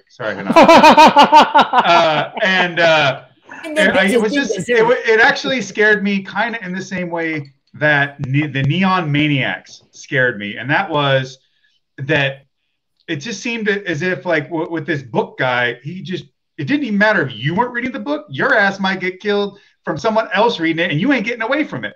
Like, there was no way it was just, and so it's something about that inability to have, like, if you didn't want to get killed by Jason, like, don't show up at Camp Crystal Lake. Right. But this reading the book thing, like, oh, you're just fucked cuz. And it was just also kind of like how in some way, like, the Neon Maniacs is not a scary movie by any means. I wish that they had made sequels, and there was so much on. Just Google that movie. We saw it. The whole thing is nuts. Yeah, we watched it one Halloween for my old podcast, and we fucking was laughing. That was a blast. But the thing about that movie that scared me was, unlike a lot of the other supernatural or killer tropes in these horror films, these motherfuckers had no boundary, and they're just right in the middle of New York, San Francisco. Will chase you down on public transit. Will kind of murder if they're coming after you. You can't just. They only take off because if it turns daylight or if it's going to rain. Okay. That's it. If it's going to rain. That's it. Yeah, if it's going to rain. But that's it. Like yeah, you know, like in other movies, like they're all black. Sisters, like, oh no, they're all black women. No, they don't want their. They don't want. They just got that shit. They just got that perm done, and they spent a lot of money on it. Got that pressed. Yeah. Fuck that. Don't want all that. Don't touch my hair. Don't want the all the ingredients to come out. You know, all the relaxer to get. Nah, that's them ingredients. Them ingredients. Relaxer. Yeah, that's the hila. That hila. Listen, Josh. On the flip side, do you listen? Is there certain metal music you listen to around Halloween? Like, is there? It's Halloween. It's time to dust off Saxon or whatever. Yeah, that's what I'm saying. Like, are there certain? Like, is there a time denim and leather? Bring it all together. Yeah, that's what I'm saying. I don't know if metal is as good in the summertime as it is at this time of year. It's good every time. No, it's good all the time. Hey, cruising is what you watch when you want to listen to Saxon. You're like, no, I'm kidding. Oh man, Al Pacino just dancing like that and sweating his fucking face off. Like Emil Nigel. What about you to water sports? No, they take the fucking handkerchief off. Speaking of powers, both. It's got to be on fucking YouTube. Someone made a gag. I sent it to you. I'm the one who said. What is it? Okay, so someone cruising cut to something else. Check this out. They used to. You remember those when we was like in the 80s and 70s, 80s, they used to have like Troy Hayes tracks. You know, like you put your car and it goes. You know, it's like okay. Someone made like a perfect where it almost like I showed it to somebody. They thought it was a heel commercial. They go, they made that. And basically, it was like the cruising playset or whatever, and it was like straight from the hit movie with Al Pacino trolling, about the trolling for hot young men in the leather community. Cruising timeout for people who don't know. Al Pacino's a policeman who goes undercover in the gay men's clubs in like the 70s or in the heavy leather. The meat packing dish. It's like what's his face? Judas Priest. It's like Halford. Yeah, exactly. Yeah. Rob Halford. It's like that kind of hardcore and like leather, like And so cruising, you're like, oh, it's a cool Pacino movie. Just know what you're getting because it's not. Yeah, and the bar is like called the Eagle's Nest.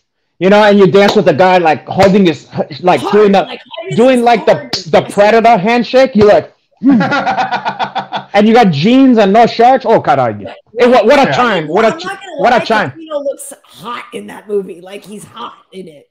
He's like, the boys were hot in that movie. He's old Pacino.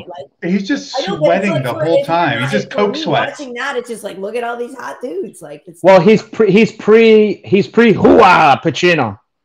He's like, I want to go undercover in the Leather Daddy scene. What, you know what I mean? He sounds like fucking Michael Corleone or whatever. You know. But it's before Attica or after Dog Day Afternoon? It's after Dog Day Afternoon. It's after. No. I love Dog Day. What? That's maybe my favorite Pacino performance aside from Glenn Hoss. But we digress. The cruising playset. And you can get busted by the cops. You got to check to see if the right handkerchief's out on the top side of the building. It goes like this. It goes, check the hanky code, and the kids are like, and then it goes like this. It goes, lock up. It goes, there's the handsome stranger, and you're in a van thing that's on the track. Yes. And it goes like this. It goes, you see there's a handsome stranger, and it goes, now lock eyes, and then the kid presses something, and like the head eyes comes out of the thing, and then the other guy has head eyes, and it goes like this. It goes, okay, now make the block or whatever, and then, so it goes like to go hound one more time, and then so it goes, now make the block. I gotta see this. You gotta hit the button to stop the van at the right time. You won't believe it. You won't fucking believe. I mean, if you've seen Cruising and you like Cruising, it's like you're pissing yourself laughing. Like the fact that someone made that. Crazy. Yeah, it is. That sounds crazy. It totally sounds crazy. Oh, and at the end it goes, assembly required. Your two dads put it together. Nice. I did just show Bowel to my girlfriend who knew Tim and Eric's. Oh, Bowel, the Bowel. I'd never seen. I don't know if she's hip. I don't know if this one is hip to Tim and Eric, but I had a little bit of chahikia. So I'm going to take a piss. I'm going to drain the main vein, as they say, to put it mildly. Can I introduce Mr. Thick Dick to Mr. Urinal Cake? Exactly. I'm going to water the porcelain, as they say. Wow. Hey, I was making a Great Outdoors reference since we were talking about Aykroyd earlier. Another Dan Aykroyd movie, am I right? Isn't that Dan Aykroyd? Look at all the maggots on that meat. Oh my God. Hey, so listen, are you currently I think did you just put out a video where you were doing some different holds? Were you doing some pro wrestling holds and stuff like that? Like, what are you up to these days in terms of, like, are you training people? Are you like what are you up to? I usually, when I'm on set, I take my mic off when I go into the bathroom. I was just gonna say. Well, let me tell you something. A big sound come down from Bobby Perhul. It's almost like you're diving off the top of that structure in Watts. That's true. But when you hit the streets, me and Bernie Casey have something in common, and it's not our hairstyle. Also, I was in the Friday the 13th Part 3 barn for that movie that I did with Michael Jai White. Yeah. No. Outlaw Johnny Black. And that's supposed to be where he meets up with his gang before early on in the movie. It's me, Michael Madsen. I'm forgetting everybody else's name. I'm sorry, guys. And I remember going there for the set. That's the hideout, right? I'm looking at it and I go, wait a second. I know what this is. I know exactly what the fuck this is. That's where the black girl comes out on she's like hanging from the thing where the hay bales come out at the top, and there's where the guy is stuck with the pitchfork in the wall. I go, this is the Friday the 13th Part 3 barn. Yeah, that gang is so cheap in that movie. Not in Black Dynamite, but the gang in Part 3. Oh, porra. Hey, it's I don't know this. Someone who's watching, or you might, Hanach, did Tom Savini? Was he one of the gang guys in Part 3?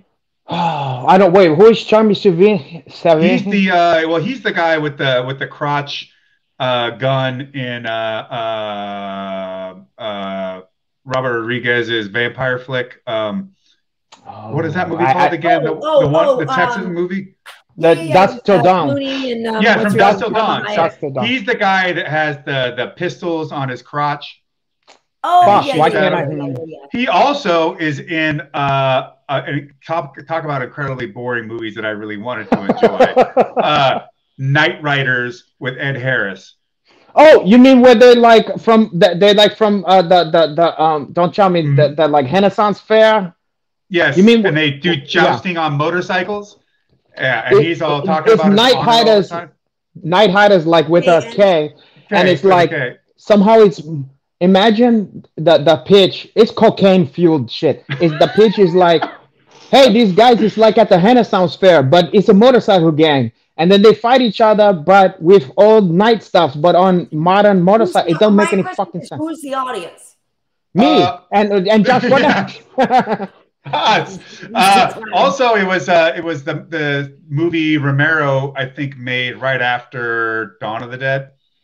Yeah, plus, you know how they used to get you? The same way that they used to get you with like pulp novels and garbage trash novels. The fucking artwork, they would get like Frank Frazetta or someone like that. So the artwork on the fucking front is like, yo, oh god, you know what I mean? You see this shit, it's got the night and the fucking thing. Or like, what's another one? You remember the movie Deathstalker? Oh, but Deathstalker 1 and 2, Deathstalker 1's actually I'm just saying. Good. But yes, the artwork is insane. Yes. These look like an A-list movie. It looked like, oh my fucking god. And then when you see it, you're like, it looked like it was filmed where they did with the barn and the fucking thing he was talking about. You know? The Deathstalker covers are Boris Vallejo. Yeah. With that super muscular. The Deathstalker 1 is actually really good for what it is. Really interesting. For what it is, Number 2 is hilarious. So they did it in a satirical way. But also the cover for Sword and the Sorcerer is pretty badass too. I used to own that movie. I love movie. That was one of my favorite. Where he shoot Sword and the Sorcerer. He had the sword looked like a Conan sword and have 3 blades. And he could shoot one out at you. Yeah. And he had the 2 on the side, but it would fly like cockamamie. Yeah. Oh god, yeah, it would go. Whoa. Yeah. And Richard Mall, who was the fucking hero? Demon sorcerer. Oh, yeah, and the hero, I forget his name. Yeah, but he kills it in that though. He checks out height off the bat. At the very beginning, he come out of like a bath of blood, and he check a Jamaican woman's heart out her chest like that. Oh god, it's exactly the Dominican girl's heart right out. Yeah, a mercenary with for those who don't know, the Sword and the Sorcerer. It says. A mercenary with a 3-bladed sword rediscovers his royal heritage's dangerous future when he's recruited to help a princess foil the designs of a brutal tyrant and a powerful sorcerer in conquering a land. The sorcerer was very cool. Richard Mall, and he really does kill everyone in any scene he's with. He dominates. And Richard Lynch is no lightweight either. Lee Horsley, yeah. Oh, from oh shit! Not the TV show that was like Magnum PI. It was like Magnum. Matt Houston. Yes. Yo, he looked like it was like a cheap. It was like a Magnum PI knockoff, but he had like a fucking Western hat. Too, and Django Unchained. He was in the fucking Hateful Eight. Wow. It says he was in the Hateful Eight and Django. Yeah, Lee Horsley. Richard Mall, the best performance, I think, in the movie. He's really good in it. He's really good in that movie. I mean, I'm not saying it for B movies. I mean, Richard Mall slays in that fucking film. Like, Lynch is great too. Richard Lynch, who's always good. Mall is Bull from Night Court. Bull Shannon from Night Court. But and then Lee Horsley's character is like Eagle or Striker. He's so dope.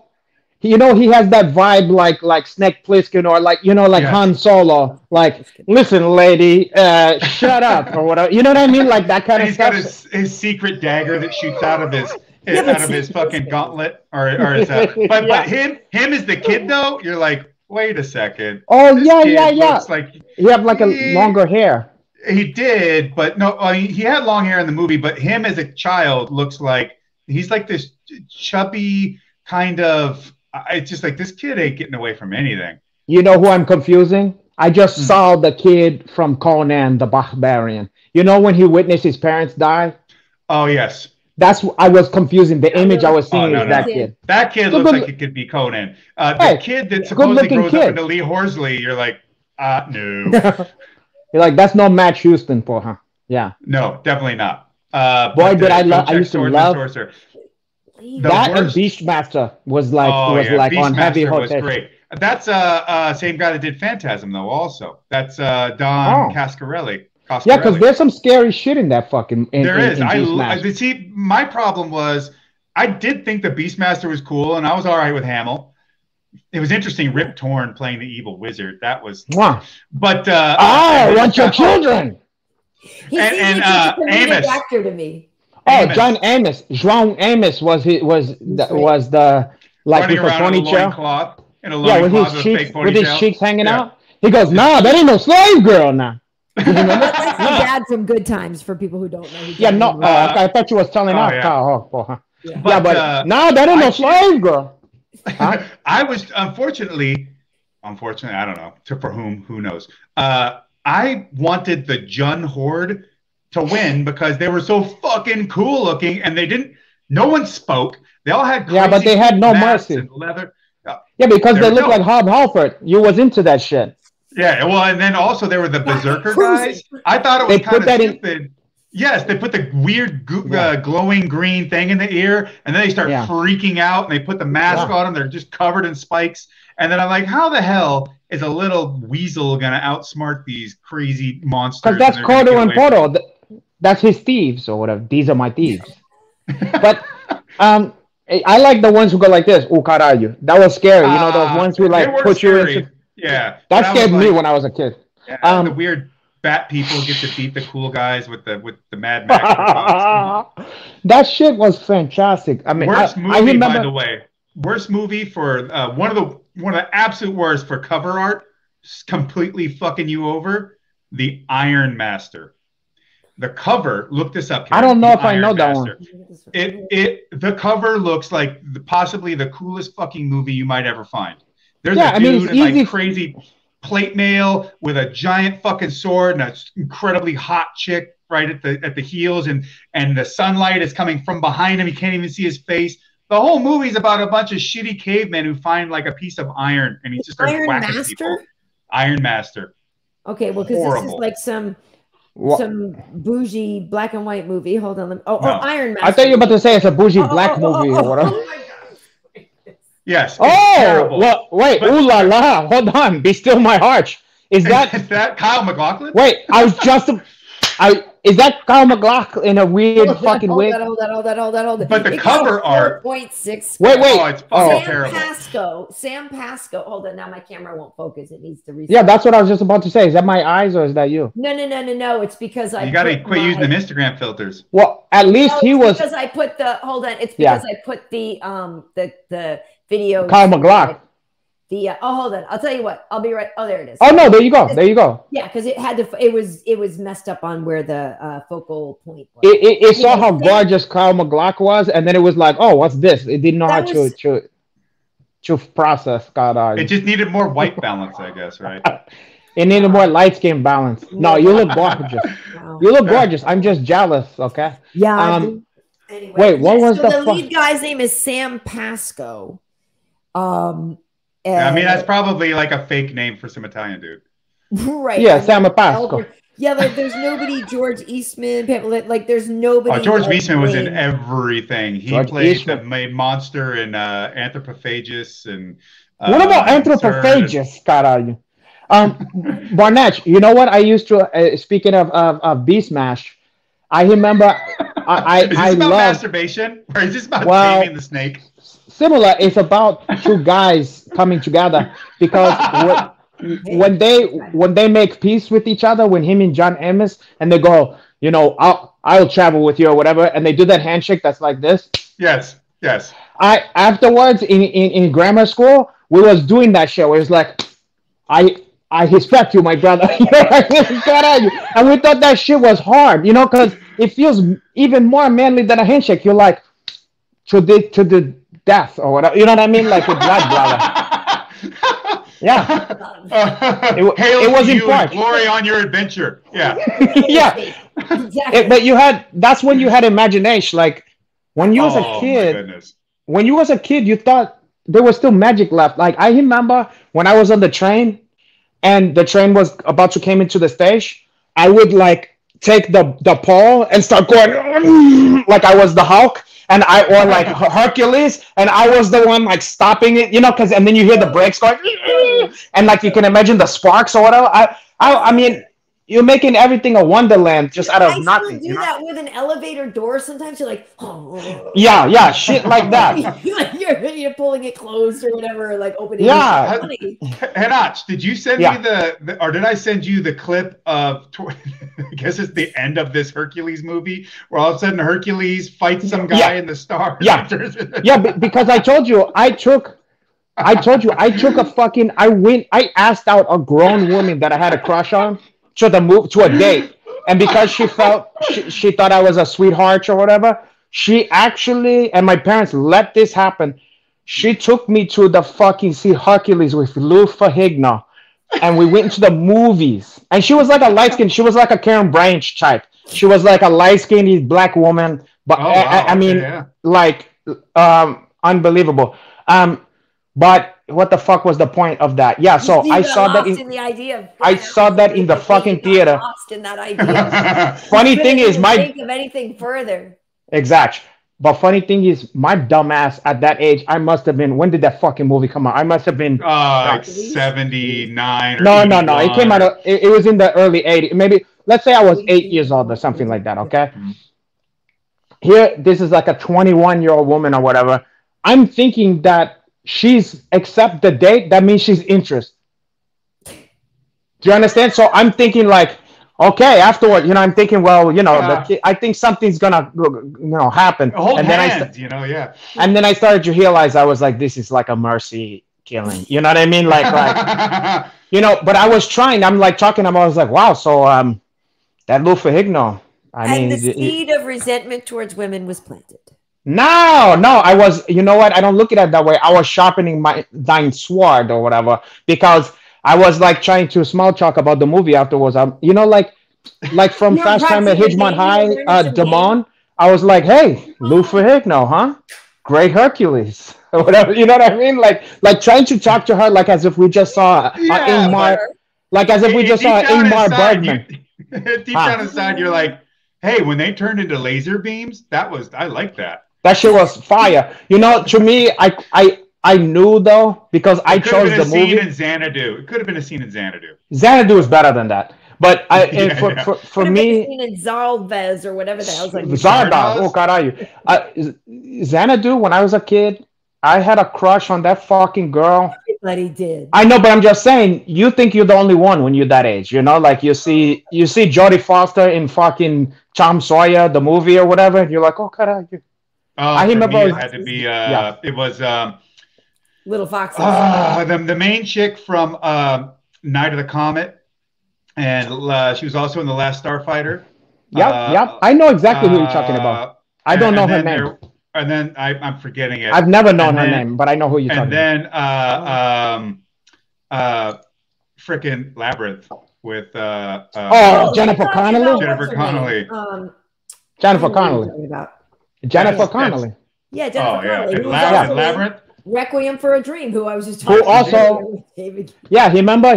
Keith David. Bring it back to Keith David. He said, I know it's pretty, but I didn't check it out for air. Oh, that's some dark stuff in more ways than one. That movie is so... It's very disturbing. It's so disturbing. You know who was the ultimate, though, when I was a kid? What? Catherine Mary Stewart. I had a crush on Catherine Mary Stewart. You know who is the ultimate, though? Wonder Woman. Linda Carter. Spinning around. Yeah. Just wrapping up your feelings and hearts as she goes. Linda Carter and the girl... Velma from Good Shines. Okay. From Good Shines. I thought the older sister on Good Shine. Erin Gray or Erin. Yeah, she was good too from Buck Rogers. Yeah, in the 25th Erin Gray century. on Buck Rogers, you're right. She was very cute, but she was no Linda Carter. She was no Linda Carter. Did you want to be Hawk Hanach? You mean from the Spencer for Hire? No, not that Hawk. Oh, you mean Hawk? Oh God, yeah. Oh my God. Well, you know what? I used to love Twinkie. Oh God. Oh, beady. Yeah, beady. Yeah, Buck Hodges on the 21st century. And then there was the older Spencer for Hire though. I used to do extra work on Spencer for Hire in Boston. Oh, really? Not in Boston. Was Robert Urich cool? Oh yeah, Robert Urich was cool. He was so cool, and he was so handsome and everything. But he was a rugged dude. Yeah. Well, if mom's still in, I don't know. But yeah, we used to do extra work on Spencer for Hire, and I specifically remember like an episode where like they were in a cafe, and like every time it was going to be from Robert Urich's perspective in this conversation, like there's KB eating her sandwich. And I totally remember like the early days of shoot night to go in. We were down by North Station in Boston. Like Spencer for Hire was the jam with Avery. Who then went on to go on to be a captain in a Star Trek show. So yeah, it's all good. Yeah, Robert Urich played for UNLV. I think he's football player. No shit. How about Urich is one of those guys that's like a what should have been. Like, first of all, he should have been a much bigger star. He should have been Tom Berenger, and then even Tom Berenger didn't become what he should have been. You know what I mean? Like. Oh yeah, Tom Berenger in Platoon was like, whoa, that dude. Tom Berenger should have been. We should be talking about him in like the. Yeah. He should be in the like of the greats, and then it's what was the cop movie where he plays the cop chasing down the someone to watch over me or some shit. I think And the other, because I'm blanking on. It's like more of an action flick, though. The one where he's like looking after that woman or whatever, and they're like in the mountains. Isn't that called Someone to Watch Over? Him in The Big Chill. I think of him in The Big Chill first. Of course, and he's like a fake Matt Houston. Yeah, exactly. Yeah. Right. And of course, let's not forget Major League. Come on. Yeah. Oh, right. Yeah. Well, I will say, I mean, we could go. Okay. But how about Urich also in Ice Pirates? Yes, Robert Urich in Ice Pirates with not Gregory Hines, but I forget that guy's name. The other fucking dude. Yes, the poor man's Gregory Hines. Gregory Hines. Yeah. Yes, and the space harpy. Well, yes, the space herpes. John Matuzak. It's got God damn it, the really hilarious gay guy Bruce Valanche. Oh, as that fucking one who's trying to fucking look like a lizard or whatever. No, he's like he's you can cut his head off and it doesn't matter because it gets chopped off by why is her name? She's fucking super famous. Man, it has been a fucking minute. Okay, hold on. Okay, so he's in Zohan. He's in the Ice Pirates. So Ice Pirates also has in the cast Robert Urich, Mary Crosby, Michael D. Roberts is the poor man's. Is he the poor Gregory man? Hines? Of course. If you didn't even have to shove it, he was the black guy. If your name is Michael D. Roberts, you're the black guy. That period. It's a gal from The Witches is in that movie. Angelica Houston. Oh, Angelica Houston. Yeah, exactly. And she's a badass. She's the one that wants him to. In it too. John Carradine. See, I didn't even know who Han Perlman was back then. That's me neither. He's in everything though. That guy's got to be like 80. Ice Pirates was one of my favorite. That was when I first learned about harpy, because they had the space harpy, and then I was like, I remember going, oh, I've heard of harpy, and then I'm like, wait, a space harpy, and then I was like, I didn't know harpies could be, and then that was like, once I got explained that, I was like, that's fucking funny that they would like I was like, kudos to them for coming up with and the robots fighting all the time, and a bunch of them were cowards. They'd kick them and they try to run away and shit. That fucking movie's an unsung. That's a underappreciated gem. Underappreciated gem, like Outland. Speaking of Sean Connery, it's not a Halloween movie necessarily, but Peter Yates. Now we've probably done a good deep dive on the film I wanted to see if there was any questions, Josh, before we let you go. I know we've had you for wait, we ain't going nowhere.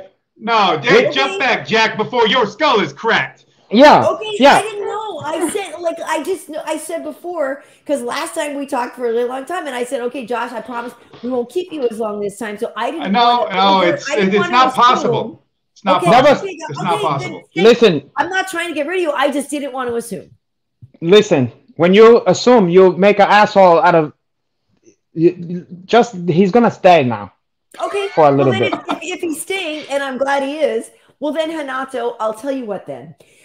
Josh, we prepared, Renato and I, 2 movies that we wanted to talk about to explain to the people maybe why we love them, why they should watch them for Halloween or that type of thing. So Renato, let's do yours first. Let me just get everything ready. Why don't we do yours first? Why don't we do yours first? Okay. Yeah, well, ladies first. Ladies first. Okay. Well, the movie that I absolutely love, that I want everybody to see, is American Werewolf in London. Okay, so listen. Yeah. Great movie.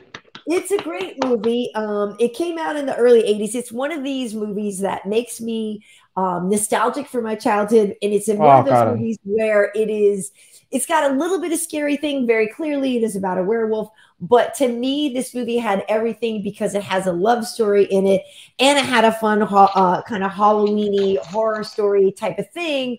But the thing that's so fun about it too is I was just watching it again before this episode, and I and I was just in London this summer. So to me, there's a part where the lead guy, he does believe that he gets turned into a werewolf, which, spoiler alert, he does, but he's trying to get arrested. I don't think that's too much of a spoiler. Where he's trying to get arrested and he's running around, and since I was just there, it was really fun for me because I'm like, he's in Trafalgar Square, he's over in Piccadilly, he's over this. But it's one of these movies where it's the perfect length too. Like for me, if the perfect length. I'm single, and it's but to me, this would be a perfect date night Halloween movie because it clocks in at 92 minutes or something. It's not too long. It's lighthearted. But does have a decent amount of gore and at least one particularly harrowing scene of weird Nazi monsters machine gunning the shit out of people, and you're just like, what movie that shit is a trip. Yeah, exactly. Yeah. So it has a lot. I don't want to oversell it. It is not a romantic comedy by any stretch of the imagination, but it has Griffin Dunne in it too. Who it's really fun. It has the horror movie. Can I say something though, Karyn Bryant? Of course. As if that's a selling point for any of the fucking people listening to this. By the way, kids, by the way, millennials and Generation Y or whatever the fuck you are, it has Griffin Dunne. from Who's That Girl? No, the horror movie connection there is Griffin Dunne's sister is the one from Poltergeist who was murdered. It's very sad. Oh. But his sister is the one who, if you guys remember that she, from the original Poltergeist, the older sister in Poltergeist, I didn't know that. Dominic Dunne. Yes, Dominic Dunne. The older sister in Poltergeist is Griffin Dunne's sister. She was murdered by strangulation. Wow, that movie was snake bit. That little fucking girl died too. Yeah. Also, that's a PG movie where people tear their own faces off. That's before they figured it out. And then Dreamscape came out and they was like, listen, let's fucking... I know, Poltergeist was crazy. But yeah, so anyway, just American Werewolf in London. It's fun. And listen, I still, to this day, it was branded in my brain from way early on. Whenever I hear that song, Moondance, you know what I mean? I think of that scene. There's I'll tell you what, for some fucking reason. By the way, John Landis is one of my all time Ghostbusters, all kinds of great things. I mean, Trading Places, Coming to America, Animal House. I mean, that's really digging in the crates. But some of the greatest comedies, my favorite all-time comedies, this guy fucking did, and there's a tone to these fucking Spies Like Us. Yeah, I mean, there's a tone to these fucking movies that you know what it reminded me of? Mad Magazine. Somehow, it something the vibe of Mad Magazine. There's a certain flavor, man. But what the fuck was the point of that? You That like scene, American Werewolf too. Yeah, you love but that. that scene Right. where he's changing. For me, there's something so disturbing about the choice of song. There's something so sad about his transformation that that song is on. I don't know why, but it makes Moon it. Dance is on when they're. Which is the song that's on when he's changing? Like there's a sentimental Well, like he's in her apartment and she's not there, and he's changing. But one but time he's in the there's thing. Moon Dance is when they're having when they. Oh well, fuck. What's the song that's playing when he's changing? There's a song.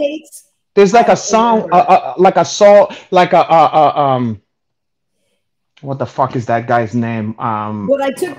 People want to. So here's Griffin, and this is okay. Yeah. So wait, I gotta be careful when I scroll. So here's the beginning of him starting to change. Yeah, it's like there's like a Sam Cooke song or something on, and he's sentimental sounding. And then he's like freaking out because he's like, "Oh no, I'm turning into a werewolf.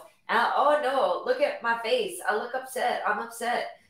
and at the time, nothing like that had ever happened in a movie, right. Like the change. No, and again, it's all physical effects, which is when they did that stupid American Werewolf in Paris, it looked like a really shitty movie with young people and with like millennials or young Gen Xers, and then some sort of computer game about fucking stupid werewolves running around. It was an embarrassment. Was it Blue Moon? It might have been, and it's like there was no The Howling. But they did the physical, like you said, they did the physical thing. They're like his hands changed. He's got the hair coming out. It's cool. But instead of scary music when it's happening, it has the music that he should be enjoying with the girl and enjoying life. And there's something that's so scary about the transformation because it's juxtaposed with something that it's almost like he's never gonna be part of the normal of this, and it makes it somehow it was scary, but it was also gut henching to me. It was like the perfect. It's like a genius choice that he probably had to fight for. Like the studio is probably like, why is that on in the back? You know what I mean? But you're pointing out great filmmaking, really, right there, in that just such a subtle thing as choice of music.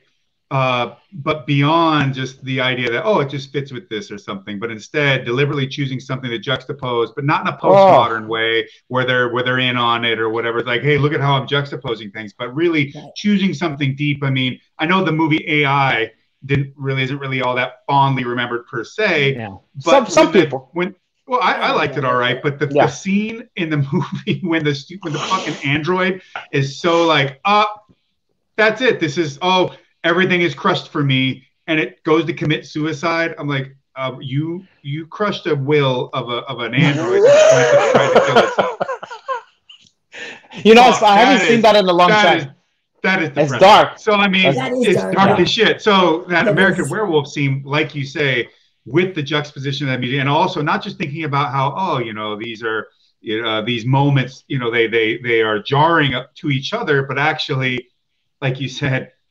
He's never gonna really like the chance of him, even no matter if it's not a full moon and he gets to hump or what, none of that's gonna change. He knows what his life is for the rest of it, and that's it's heavy duty, and it's just genius. And he did a lot. He did John Landis, even though it's not Halloween. Well, no, this does fit with Halloween. He's the one who directed Twilight Zone, the movie. Yep. Oh, okay, but that was cursed. It was cursed because the guy got his head chopped off for heel. And his son. Well, yeah, you know whose dad that is? That's Jennifer Jason Leigh's dad. Jennifer Jason Leigh, exactly. Vic Morrow's Jennifer Jason Leigh's dad. Oh, yeah. He's also in this movie called Message from Space that I love. He's in a lot. He was a big actor. I didn't realize that until later in life. He was like a big star before all that shit. Yeah. Yeah. Before the 70s, he had done a ton of shit. Then his star kind of to wane some. Yeah. He did that Japanese film Message from Space, which actually was a big deal in Japan. Kenji Fukasaku directed it. But he's respected. He was respected. But then he started doing these Italian films, and he did Escape from the Bronx. And he's the one we'd like to talk about. He's drunk in every scene, and it's just absolutely bonkers. Vic Morrow. But on another note, Vic, because I love you. Rest in peace, Vic. Yeah. And let me tell you something. Here's an interesting thing, though. There's while we're talking about it, and we're talking about obscure movies and whatnot. One of my favorite movies that's kind of lost in the catalog of João Landis is this movie that he did kind of when he was in a dark place. Like he went into a deep depression after Twilight Zone because he was responsible for killing a man and a child. Because it was a Vietnam helicopter and the blade came off and chopped their fucking head off. Anyway, he was in a dark place, and then he didn't want to do like a big this, that, and the other thing. So he did kind of a smaller, like kind of neo-noir movie, and it's called Into the Night. And I don't know if you remember that. It's a small movie with Jeff Goldblum and fucking Michelle Pfeiffer, and it's like it takes place in one night, and it's all this crazy shit happening, and it's like imagine a noir, but if it had the same funny splashes that like American Werewolf in London have, I know I've seen that movie. Yeah. Oh, it's one of my favorite movies, and no one ever talks about it. And if you watch that, I 100% guarantee it's gonna be one of your new favorites. Jeff Goldblum and Michelle Pfeiffer. And the storyline is after discovering that his wife is cheating on him, an insomniac aerospace engineer accidentally meets and tries to help a beautiful model on the run from some extremely dangerous people.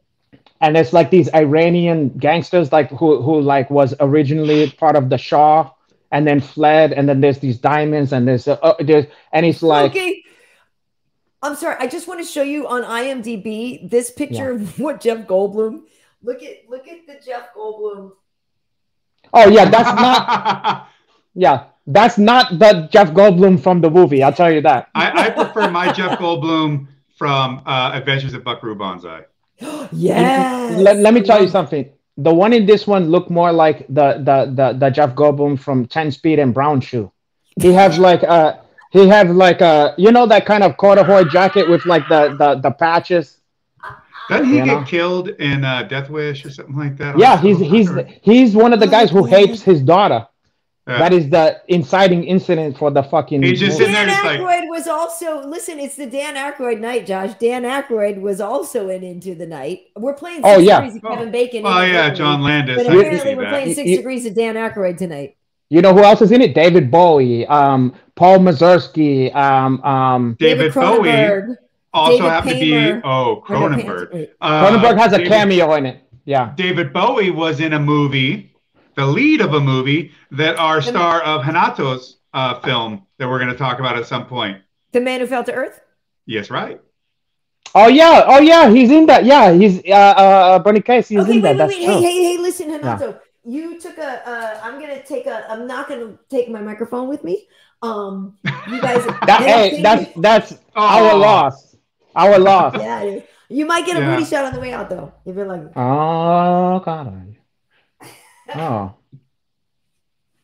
I know what your problem is with anytime you bring up John Landis and then you want to go into talk about Into the Night, all anybody can talk about, can't get a word in edgewise, Kentucky Fried Movie.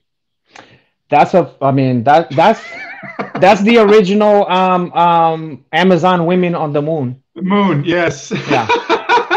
I showed someone that movie the other day and they were like, what the fuck? Which one? The Kentucky Fried Movie or the Amazon Kentucky Fried Movie, yes. I said you gotta watch this shit. If you think about it, it's very influential, you know what I mean? And I think it's funny when you see the progression of how if it wasn't for that, there would be no if it wasn't for like network, you wouldn't have those things. But then if it wasn't for Putney Swope, you wouldn't have a network, And it's funny to see how, if you look, it almost reminds me of music, like looking at what music morphed into what music, you know what I mean? Like you see these comedy from, and now we take for granted a lot of the stuff that went on in those movies. Well, I mean, we don't do anything new. We just keep regurgitating the same old things, except no one you can't make anything even resembling what the old stuff was because a lot of the people making this stuff, they have no idea why that worked. They really don't. What was a Scorsese film that makes me, when you say Into the Night, it makes me think of this? I know it's in Manhattan. Up All Night. No, it's got Griffin Dunn. It's and and what's her name? Because it's in one night and After Hours. After Hours. That's it. Yeah. Yeah. It have what's her name? Hosanna Arquette. Mm-hmm. Yeah. It's like it's almost like a West Coast version of After Hour, but it's violent though. Into the Night. Griffin Dunn is in that. Yeah. So bringing it back to the whole American Werewolf. Yeah, but Into the Night have like action and violence in a way that, like, let's say the cover wouldn't make you think it's going to be as intense as it can get, though. You're talking about Into the Night? Yeah, the cover is just like, it's a stopwatch, and the girl, the woman's hand picking. You're talking about After Hours. After Hours, yeah. You wouldn't think it's going to be. It's fucking great. That's a little gem. That's one of those ones that you wouldn't even guess that it's a Scorsese movie, if you just watch that. Yeah, Kentucky Fried Movie has, the whole. Everybody always remembers the satire of Enter the Dragon and his gratitude. Yeah, they say some things. They say some things in there that I can't even repeat. When the white guy is like, I don't even want to say it because I'm gonna get in trouble. Yeah, you can't do that. No. We're talking about Fried Movie. Kentucky Fried Movie. Yeah. Oh my God, that's so good. And then there's the Groove Troop. Wasn't the Groove Troop kind of something like that, Joe? I remember when I first moved here. Remember, not Kentucky Fried Movie, but do you remember what's the one with Batty? That's Hollywood Shuffle. No, Hollywood Shuffle. Hollywood Shuffle. My brother, he was killed today. Yeah, he was my only brother.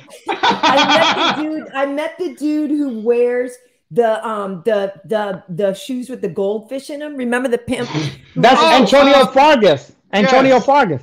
Right. That's a Huggy Bear. Somewhere I have a picture with him. I have a picture with Huggy Bear too.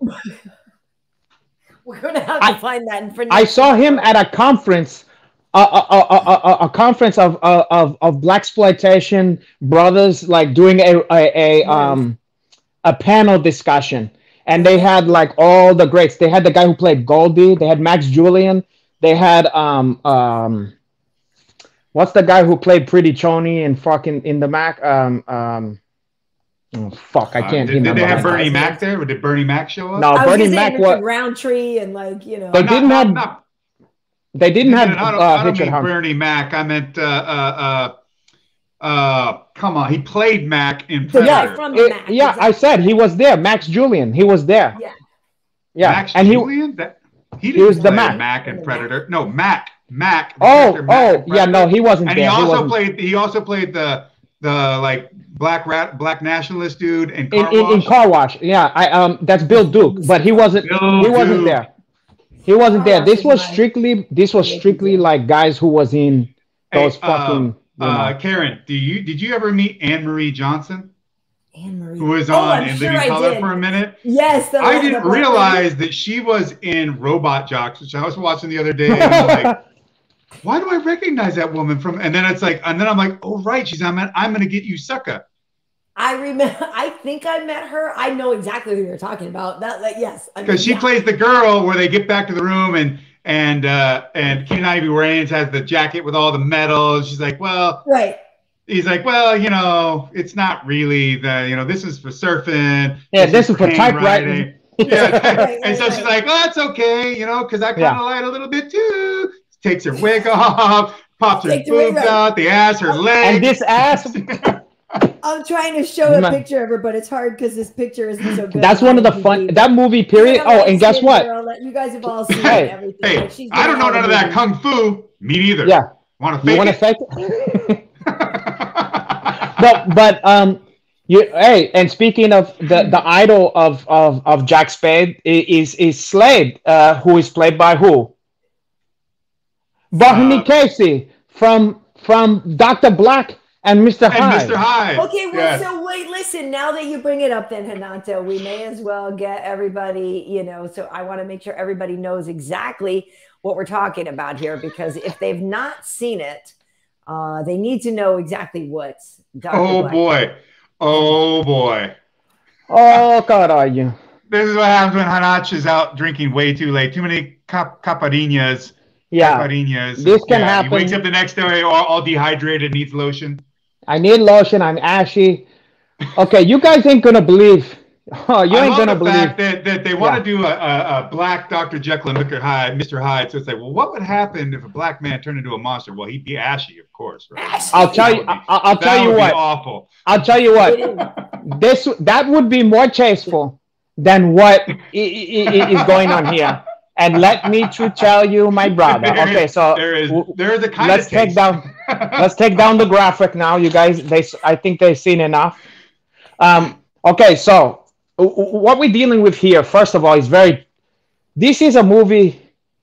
This don't belong in the horror genre. This belong with This belong with Malcolm X. This belong with Do the High Thing. For us now. What's the one about from in Birmingham? Selma. Okay. This is the spook who sat by the door. No. Okay. Yeah.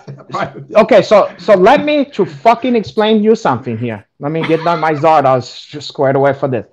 Okay. So first of all, it's apparent that they only called it Dr. Black and Mr. Hyde, just so you know that it's like a Mr. Hyde fucking hip off. But in the movie, his name is Dr. Pride, okay?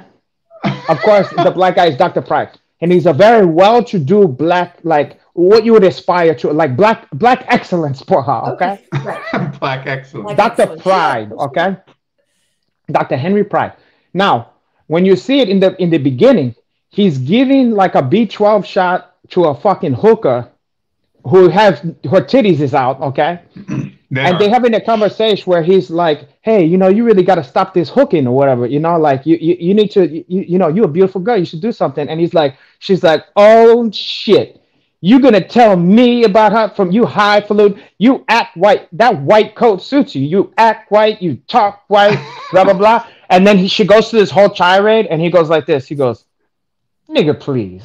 It's one of these. Okay, so then, mind you, in his doctor's office, okay, think about this. In his doctor's office, instead of like some inspirational poem or a thing of a diagram, he's got a painting of Donny Hathaway and a fucking large, huge photograph of Han O'Neill from Superfly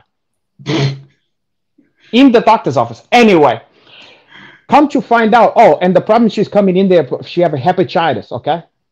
Let me skip forward a little bit. We come to find out that he's working on a miracle cure for cirrhosis of the liver, okay? Now, the reason why he's got to do this is because his poor mama died from cirrhosis of the liver, okay? And also that hooker happened to have cirrhosis to the liver. Okay, so he's trying. A lot of drinking in this movie. Exactly. Now you come to find out though. You start to see. Oh no, I see what's going on here. Well, I'm not gonna get to that yet. So now you have this woman who come in and he give the cirrhosis to a lab hat. He give the serum, yeah. And then the fucking lab hat is turned white into a white hat, and then the other hats that's in there, they start to be afraid of him, okay? Then somehow he goes to check something, he comes back, and all the other hats is like eviscerated, murdered by the white hat. And he's like, the pigmentation is gone and the violent something such or whatever. He's like, caralho. And he's like, something is wrong with the chemistry. What that's a metaphor for. Yeah, wait, then he goes, something's wrong with the chemistry. The chemistry's off or whatever. And then he have this wife that's like the worst actress, she's like, come back to bed, honey. Or he's like, I gotta figure out the serum, the calculations or whatever, Anyway, so then he tries to inject. Long story. He tried to inject it into this fucking like homeless bitch that come in who has cirrhosis of the liver, and then she turned into a thing and tried to choke out the fucking woman. She turned pale white, trying to choke. Anyway, then he's just at his wit's end. He's like, I need a live subject that's not almost gonna die. Whatever. He's like, I don't know what to do. Then he goes and he gives himself the serum. Okay. Then you have Bernie Casey, the strong ex-football player, like big, strong, strapping black. Almost made it to the Olympics. He's no joke. Yeah. No joke. This guy, he's in the home and he's going through conniption while he's changing. it's almost more it almost is more disturbing than it's almost more realistic than the transformation of American Werewolf in London, where he go like this. Anyway, but the fucked up thing is now he sound and look like a woman having an orgasm. He starts going like this. Like, and he's going through this and he's like, what the fuck? Okay. Then they go, of course, he's going through the sweats and he's doing this. Then he come up like this and he look pale white, as pale as you can be. But he have like a salt and pepper afro. Yes. Okay. Now, come to remember when the hooker in the beginning had told him, if you ever want to look for me, because she's flirting with him a lot. She go, if you ever looking for, some action, whatever, you come to the Moonlight Lounge or whatever. So this place is in like Watts or whatever, it's like in the black area or whatever. Right. This movie is great for classic LA. It really is. Like some it's like a Tarantino movie. I mean, it's like Jackie Brown. It's Watts Tower and everything, right? So okay. So now so now he's in his horse. Remember, he's a very rich doctor who live in the white area now. You know what I'm saying? He's well to do. Okay, now he's going into the, but he's hip though. He grew up he come from the street. Right. But he's as the hide or whatever, He's have the salt and pepper afro and he's a white face and stuff. He get out the fucking car and of course there's some ne'er-do-well Saul brothers, okay, on the corner, talking shit, whatever. And they go and it's the typical stuff like, oh, Jack, who this supposed to be or whatever, you know what I mean? Like, it ain't Halloween, that kind of stuff. And he comes out and he's like, and he just sounds, he doesn't even put on any voice. He goes, say, where's the Moonlight Lounge or whatever. He doesn't even bother to put on like a character or whatever. Okay. And then they go, and then you start to realize, because what the black guys is saying, what we supposed to be seeing. They go, this Peckerwood want to know about the Midnight Lounge. He's supposed to have turned into a white guy. White man, yeah. Oh, gotcha. We're supposed to actually believe that Barney Casey, through the magic of film makeup, that this wasn't just a black guy who looked ashy. We're supposed to believe that everybody in the world see him. He's a Caucasian man. A white guy. And he's got like up green eyes or something too, or they look like albino eyes or whatever. So he goes like this. He goes, "Tell me where's the whatever, And then he go, "Oh, you dig this? He want to get some coontang. This white brother want to get some coon." And then he goes, "Look, stop jiving or whatever. I want to go find the Moonlight Line." And they go, "Listen, you ain't talk to me like." And then the guy tries to take a swing at him, punches him a couple times. No effect on that. He's like Solomon Grundy, okay? And then, and then what happened is, instead of just being like Frankenstein monster and go or whatever, this must have been Barney Casey's ego and his arrogance or whatever. He's doing like heel martial arts, okay? Yes. So he's like getting in a stance and he's like, like doing like karate. And there's a part where he hits the guy, he goes like that, and you're like, what the fuck? And then he like kicks a guy through a window and he goes like a Bruce Lee kind of thing. I go, okay, isn't this the scene where one of the ne'er-do-wells starts doing karate back at him and is literally no, that's later. No, that's Silky. That's Silky the pimp when he's trying to. Silky the pimp later on is trying to protect one of his white bitch because she's coveted, and so he tried to snatch her, and that's when he tried to use karate. But we're putting the horse before the cart, okay? Okay. Oh fuck! There's so much. I mean, I'm so excited. There's so much to share with you guys here. There's a lot. Let me to cut forward here. Okay, he saw. Okay. Oh. What did you get yourself into? No, okay. How can I say this? So then we find out. Let's say he hunts a mock. He beats the shit out of some pimps and he fucks up this black bar. Because he is a scientist who developed a formula to regenerate dying liver cells. It accidentally turns him into an albino vampire with a taste for prostitutes, almost specifically. Oh, and then we find out there's a good reason. It's a cross between the Abominable Snowman and Willie the Werewolf. Yeah, exactly. Yeah, exactly. Willie the Werewolf? Yeah, Willie the Werewolf. So listen. Then we find out more about his mother. And it's a sad story, okay? Where we find out, because he tells this monologue to the hooker when he take her up in the Rolls Royce, okay? And he tried to force her to take the serum because he's trying to save everybody's life, but he's willing to kill people to see if the cirrhosis, the liver thing, gonna help. And oh, by the way, everybody in this movie happened to have a liver problem. I was just gonna say everybody he come across. Yellow eyes. The bitch have hepatitis. No, I'm serious. The bitch had hepatitis. The other one have this, that. The other thing is all liver problems. He's lucky because everybody he come in contact. Okay, so he take her to this mansion and he showed her. He goes, you know, my mother used, and it's this like teary-eyed. It's like Brian's song all of a sudden, and he's like a teary-eyed monologue about how his Bernie Casey. Oh shit! No, Billy D. Williams.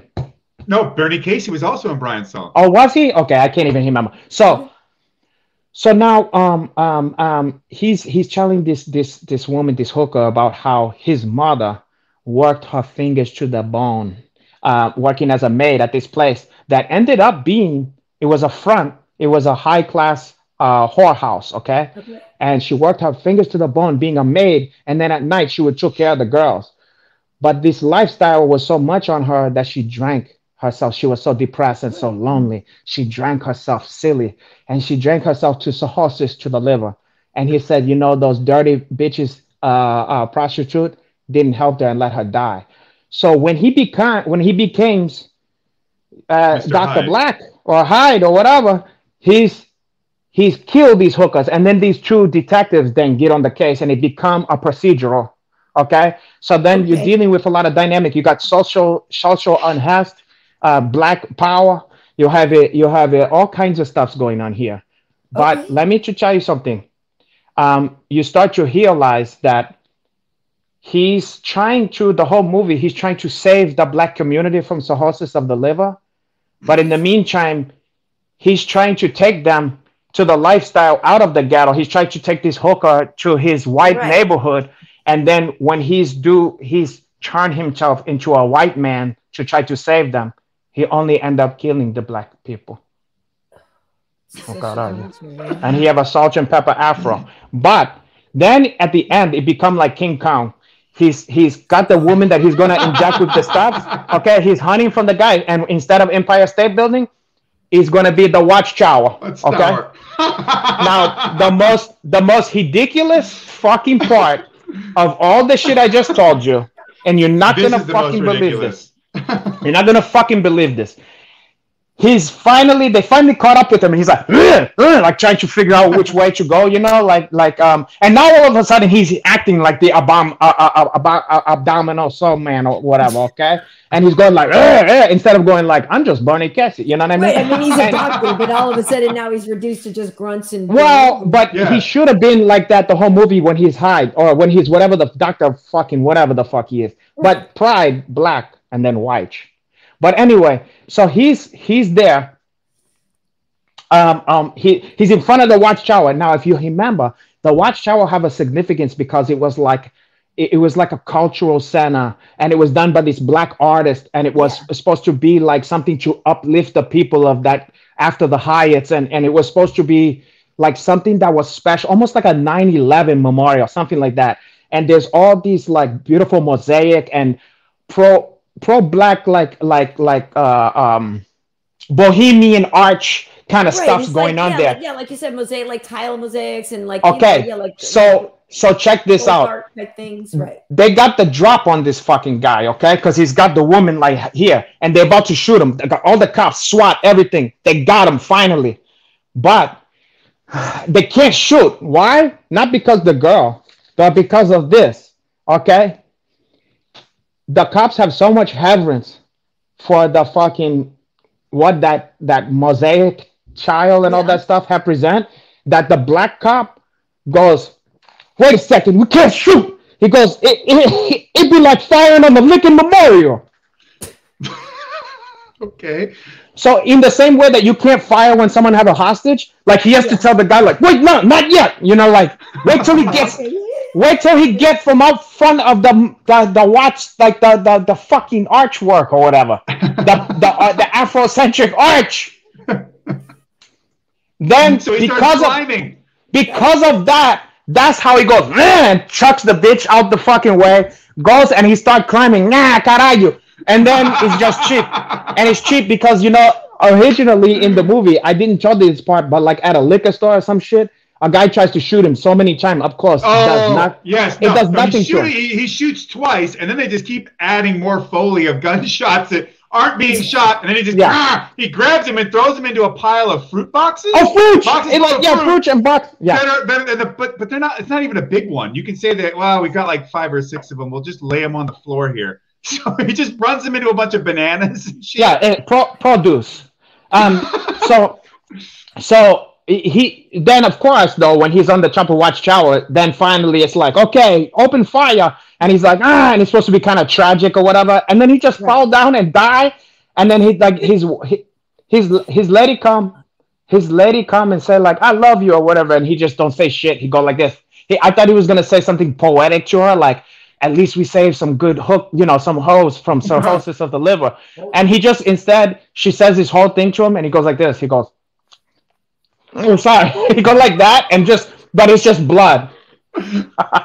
It's just cheap, you know, 70s blood, like head paint. It just goes like this. And then the credits haul up like that, and you go, oh, Dr. Black and Mr. Hyde, huh? Oh, Were they suffering from cirrhosis of the liver? I smell a sequel. Hey, which do you think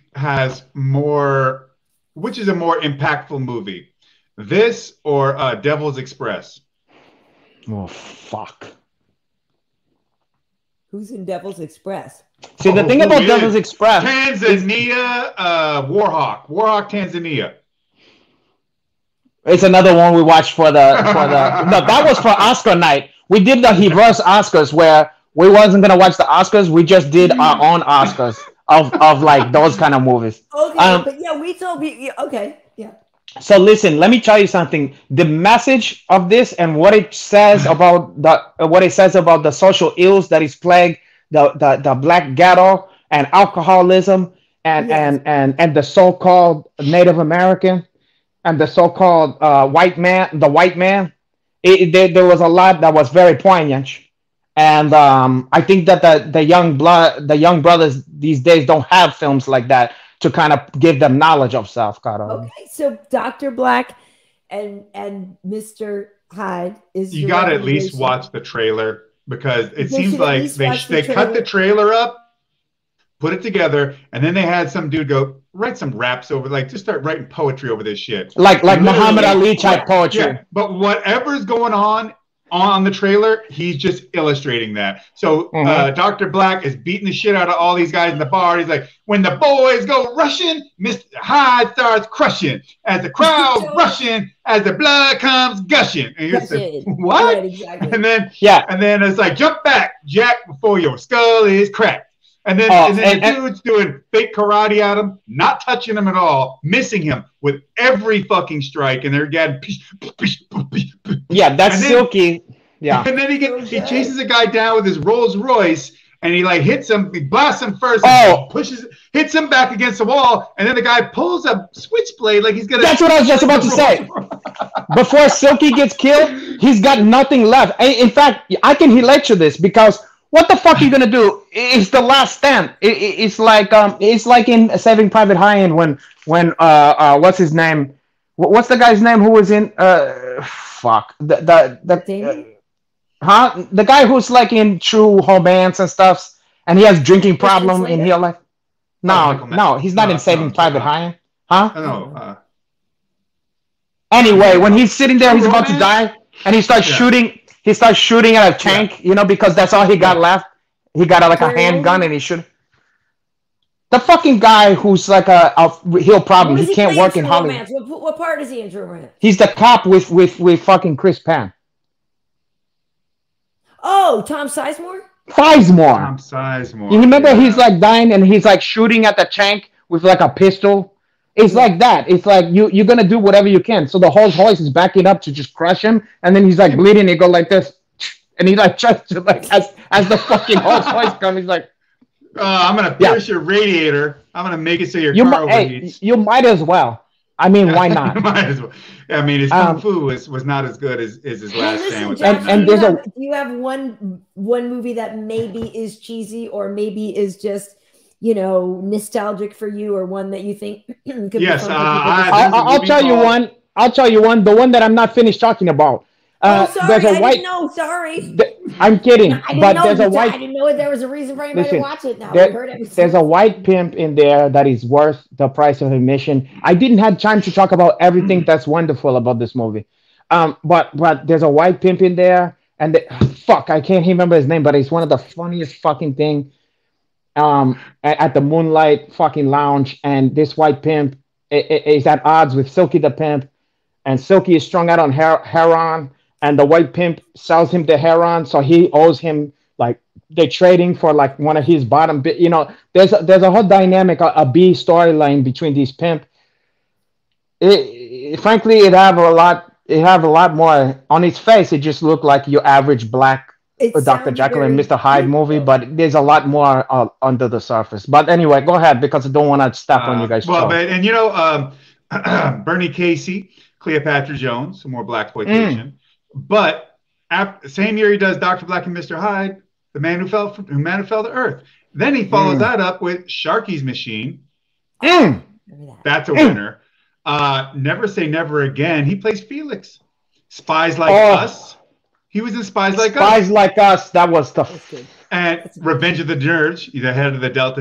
That's Ewan Jefferson. He's the head of Lambda. Lambda. That's right. Lambda. He goes, hold it, coach. Hold it right there.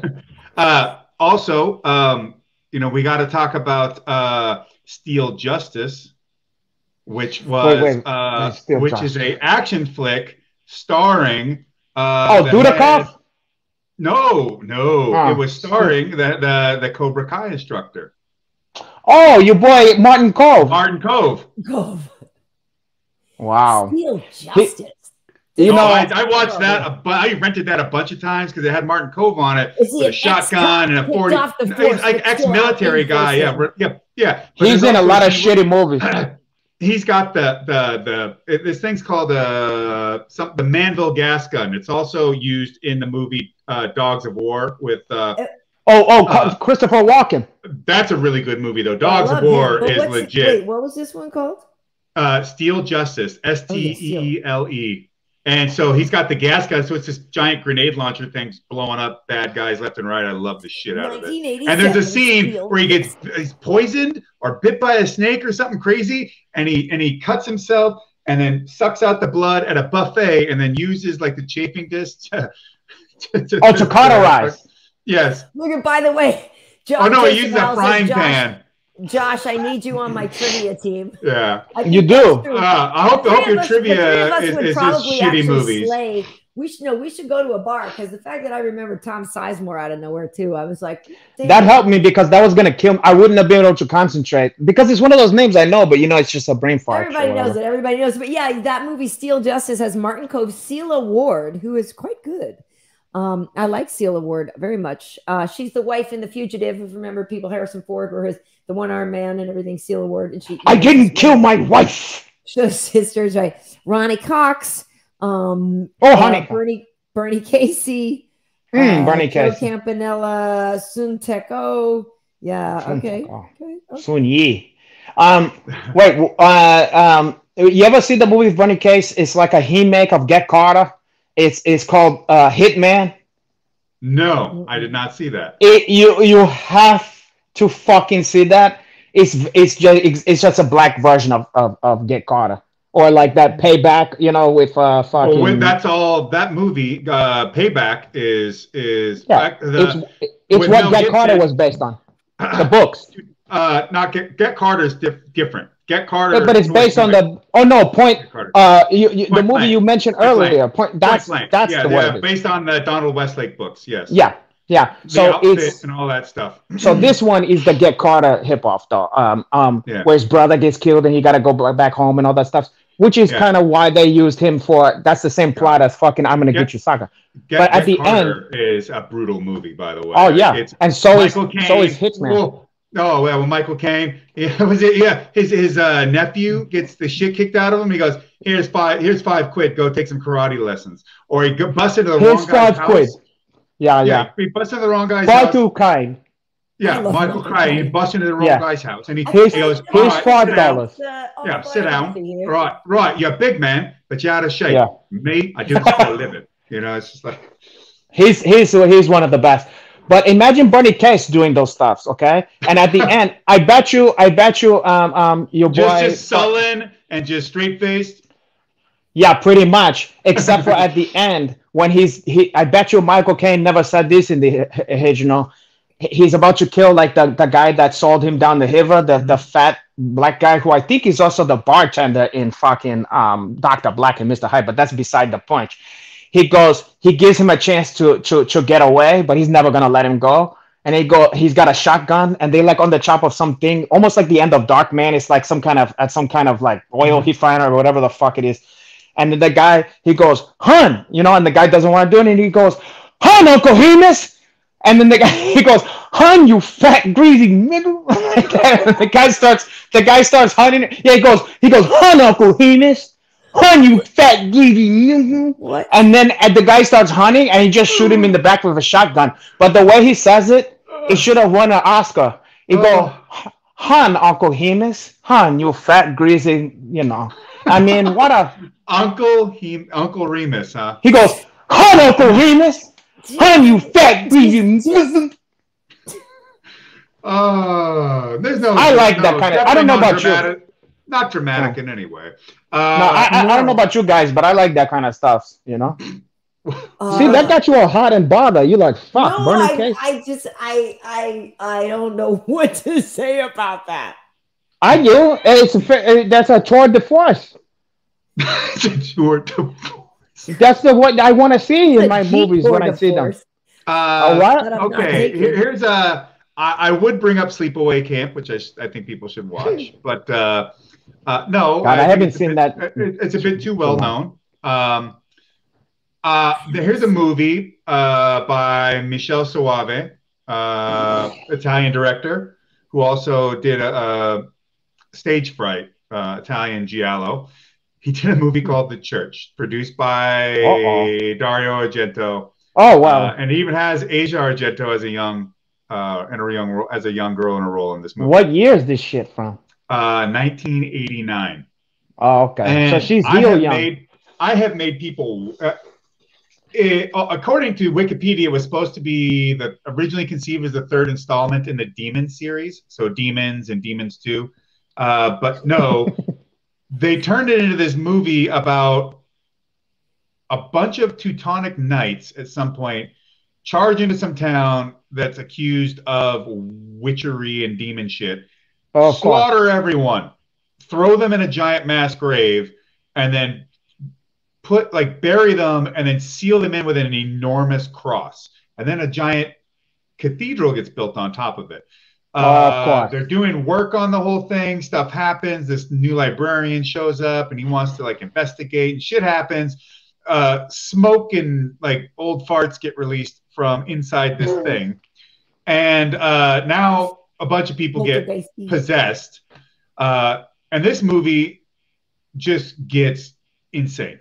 And we're talking dude jumps on top of a jackhammer while it's going. At some point, everyone gets trapped in there. There's a wedding rehearsal. There's children, all kinds of crazy stuff. People are just getting whacked left and right by supernatural powers. But I got to tell you, if you watch this movie, you couldn't get away with just a joint. You probably have to have one of those dipped in every new wax millennial. Shoe polish and licorice, and it's got Dippin' Dots on it, and you know you have to have that. Yeah. It sounds kind of like demons. Like it sounds like a hip hop of demons anyway. Because isn't there like a theater or whatever that they get trapped in, and the demons just kill them in there? It's similar. Instead of that, it's a church. But this one has less. It's crazier. Sense. It has less sense. Cemetery Man. That's right. That's where what's his name came from. Rupert Everett, right? Rupert Everett. That's what he was. Yeah. That's a great movie. That's a lovely. Yeah. And it's hard to find, by the way. Hard to find. I've been looking for it. Watched it many a time. Love it. Karyn Bryant. Richard is saying that Argento is too stylized and that it's too slow. So this movie's not that slow though.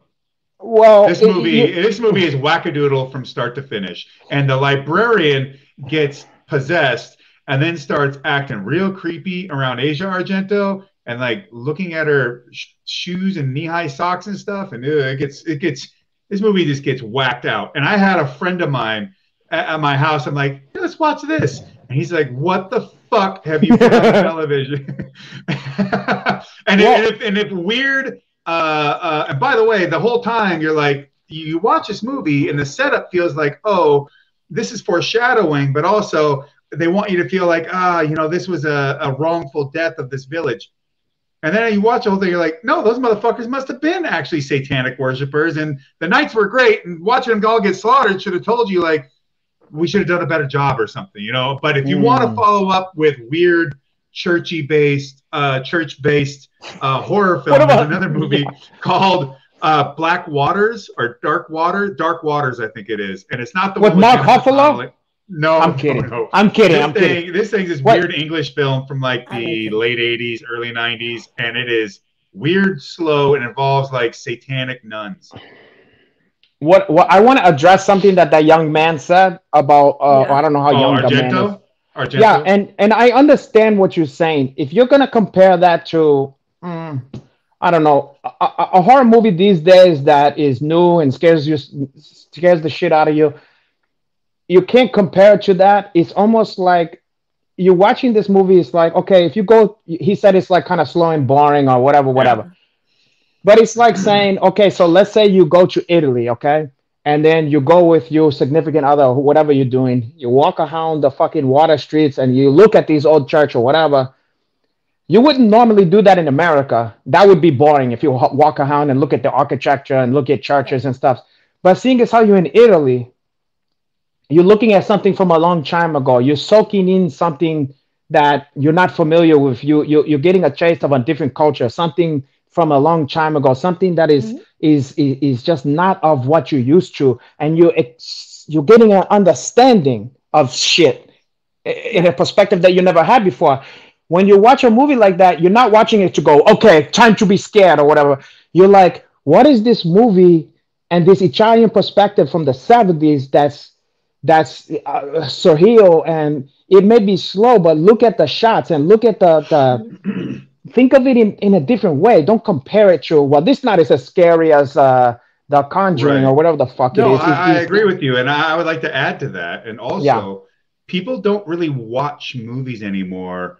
They're just something they just go, okay, turn the movie on. Okay, now the movie does stuff, and I'm gonna observe it instead of play on my phone and do everything. People don't really watch.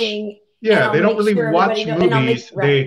They expect movies to entertain them instead of sit down, plop your butt, and set yourself, go, okay, I'm going to just I know I have all these weird expectations, especially looking at cover art like we talked about.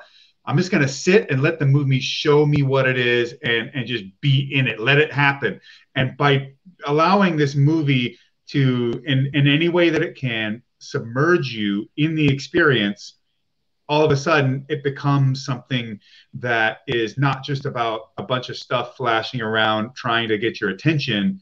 Yeah. You get to partake in the story and try to let it take you with it. Even when it's absurd and hilarious, it becomes hilarious, especially because those movies that we'll talk about are often incredibly sincere about what they're trying to do. And that sincerity is why it rings in such a way that either might bring laughs unintentionally, or why you could say what you want about it, but ultimately you develop affinity for this movie.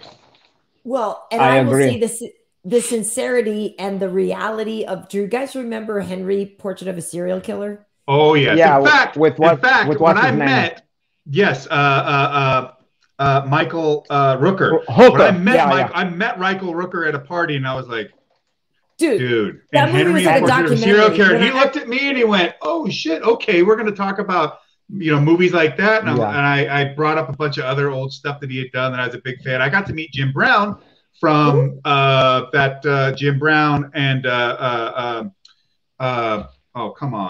the Slaughter's Hammer. Big Hip Hop. Oh yeah, right. Fred Williamson. On the set. I met him on the set of Outlaw Johnny Black, and I went up to Fred Williamson. I go, no one's gonna ask you about this, but why don't you tell me about your time on The New Barbarians? And he just looked at me like, oh, so there was this guy Bomba. We called him Bomba because he would use way too much explosives than was ever needed for a scene. And he was lighting this up and he was talking about all this. And I'm like, how about when you did The New Gladiators for Fulci? And at some point, you're not even in the movie and your character's got his motorcycle helmet on with the visor down. He's like, and that's like, Italian too. Yes. That's Italian too, right? Yeah. And so I started asking about all the B movies he did, all the crazy shit. And he was just, he thought that's what they want to talk about. That's the shit they want to talk about, you know? They don't want to talk about the shit everybody asks them about all the time, you know? Yeah. But check out The Church and check out Dark Waters, the British horror flick. And those movies, they take a little bit of you have to train your brain because it's like, you know how if you haven't had a book in a while, your attention span goes down, and when you try to hit a book, your mind starts wandering, you know, after a certain amount, and then it take a little bit more training to kind of get your brain heating again or whatever. Yeah. Watching these movies like this is like you get used to. Oh, back then they would let a fucking a master shot, and they let a guy like walk over, do some shit, you know, like it's not just a cut, and it takes a while to get used to, like, you might look at that as, it's boring or whatever, but you get used to looking at setting a mood.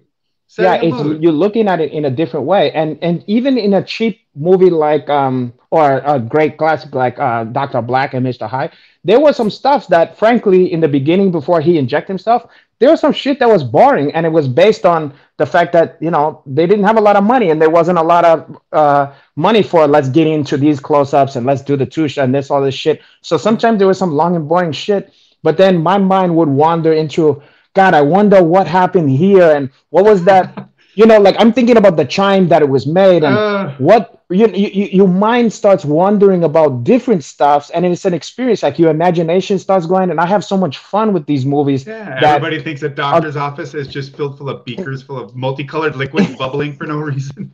Yeah, but you have a poster of Donny Hathaway and fucking Han O'Neill, and you start to laugh about certain shit that it's a far gone era that will never exist again. And you're looking at a time capsule. Yeah. That you're looking at, these guys made this shitty movie about pimps and a white Dr. I mean, to me, it's like, what that's boring to you? Well, and think of it now, like if Rocky Horror Picture Show came out now, which is so great and so fun to watch. And, you know, it's like a cult classic, obviously, but they can't really make a movie like that now. Like that wouldn't, like nobody would finance that thing. And it's so goofy and weird. But when you look back at it, it's Susan Sarandon. It's got Tim. Who could be Tim Curry? Who could Tim be Curry? Tim Curry? Exactly. He's kind of irreplaceable. It's great. Meatloaf, may he rest in peace. Meatloaf.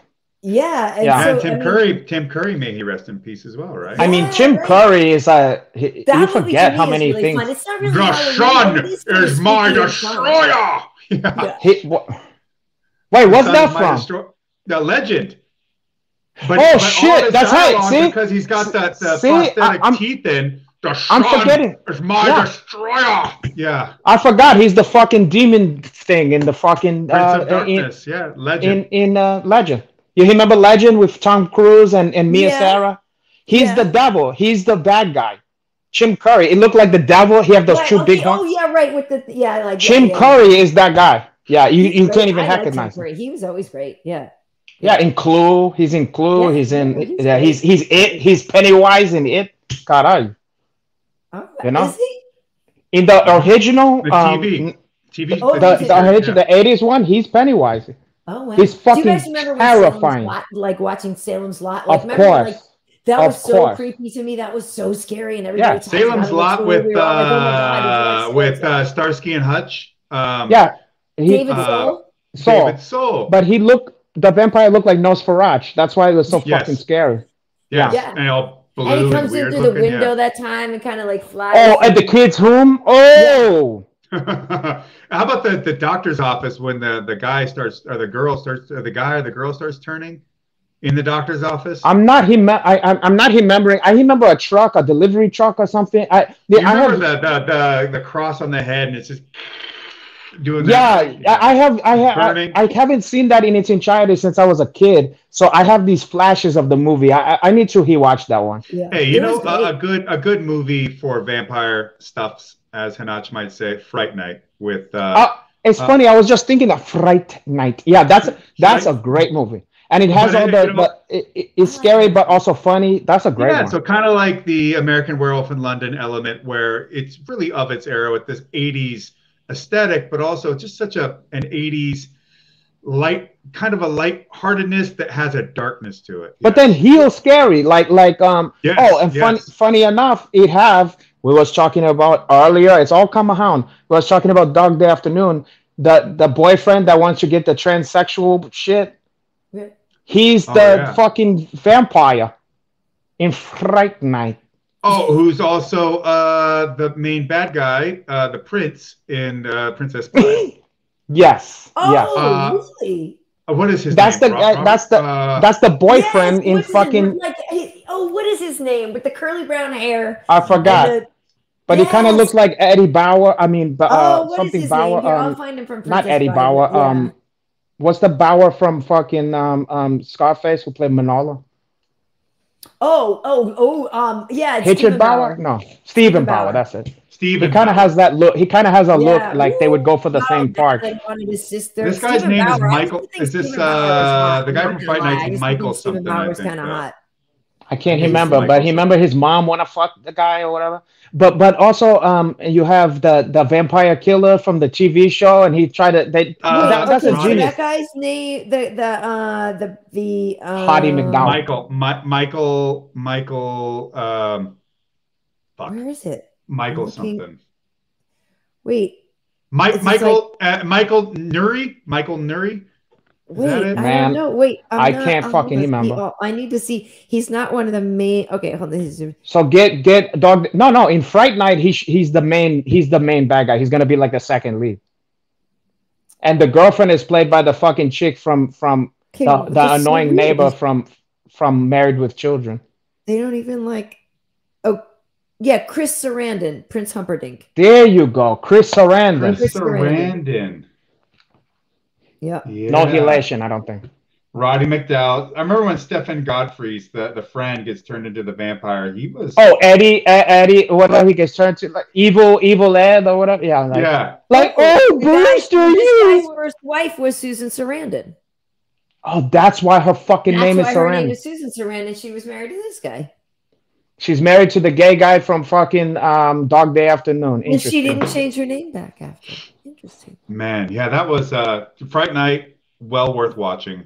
Love that movie. I fucked the remake. No, the remake was awful.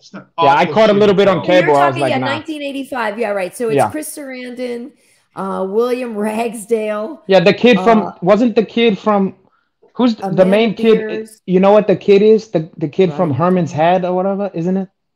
Herman's Head. Yeah. Do you remember? That was that TV show. William Ragsdale is the one. You remember Herman's Head? It was like yeah, totally. Yeah, the four different emotions or whatever. Yeah. And then they kind of stole it for that Pixar movie where it's about like the emotions. What's that shit called? Inside Out. Yeah. Inside Out. Yeah. Well, we have delivered, and then some. And then on the heavy metal side of things, Halloween. I always listen to King Diamond's Halloween. Nice. Halloween, you are my boy. Hold on. Yeah. Hold that thought, okay? Oh my And, God, no, Renato, not again. Goat Whore from Louisiana just released a new album, Angels Hung from the Arches of Heaven. Right, okay. Very much Halloween material with things like Born of Satan's Flesh, The Bestowal of Abomination, Ruinous Liturgy, The Devil's Warlords, and other songs like Voracious Blood Fixation. Remind me again, what was the first one you mentioned that you liked? Halloween by King Diamond. Oh, caralho. Oh, yes, the King. Halloween, you are my bride. And then, of course, you go with the Merciful Fate. Go with the Merciful Fate, you know? That has the King Diamond and is still in the box. Come into my coven. Become Lucifer's child. And then you can move on to King Diamond. And then you've got Them off of, you've got the album Them, which is a whole concept album about grandma comes back from the sanitarium. And they're like, well, you know, how was, and Chrissy starts talking about, well, with them by my side, you know, I was basically never lonely. Like, who's them? And then as it starts going down the path of possession and all this kind of stuff, there's The Invisible Guest. That's another song on there. But everybody knows Grandma. Grandma, welcome home. You've been gone for far too long. That's against God. That's against my God. And Abigail, the second King Diamond album about a house that gets inherited by the relatives, but as it turns out, the witch that was burned there is still alive. So you're promoting witchcraft? That's against God, porra. That's not. Pretty much. That's not in keeping with a Christian fellowship. That's not in keeping with the scripture. We're just celebrating Samhain. Are you flowing from the survival scroll? Listen, you're gonna be kissing Josh, my Blarney Stone. we can let you go, Renato. We'll let him go, and then afterwards we'll do a quick little recap of Makhachev's win. God, I don't even know if I have the bandwidth to talk about that stuff. No, okay, we can talk. I promised all kinds of stuff on the show, and I knew we were going to do such a deep dive on the movies. But they're so lucky. I mean, this is just a different. It's a departure from the normal. It is different. And you've got. But trust me. Listen to these Merciful Fate albums. The King Diamond stuff, at the very least, Them and Abigail. Abigail is probably the best King Diamond ever. With a whole song as the possession moves down, and it turns out that Abigail is now inside the wife and has taken over her body, who's also I believe also pregnant. Maybe not, but either way, it's just like it's got lyrics like, Abigail, I know you're in control of her brain, Abigail, and I know you're the one that's speaking through her, Abigail. Oh, Miriam, can you hear me? I am alive inside your wife. Miriam's dead. Yeah, so. And that's funky. That's a stone groove. That's a stone groove, my man. Yeah. I'm sure that you ought to be reborn when you're dead, Abigail. Yeah. Well, I'm sure our fans is gonna hunt out Chihuahua hackers and pick that one up pretty soon. They're gonna hide out and grab Abigail on vinyl, on 45, or cassette, on 33, full LP. Did any questions for the War Master tonight, or are they sick and tired of me? Oh man, I doubt they're sick and tired. Let's see. But people are just in general saying horror movies and metal go hand in hand. Brian Blaze, you're 100% correct. Enderbound is saying this show ruled. Josh came back and talked to us about metal. You have to come back and talk to us about metal bands. Anytime. By the way, Hanach knows a little bit about the metal. I know a very niche window of metal, which is that early shit, the swords and sorcery and shit like that. But I have like the window is very, you know what I mean?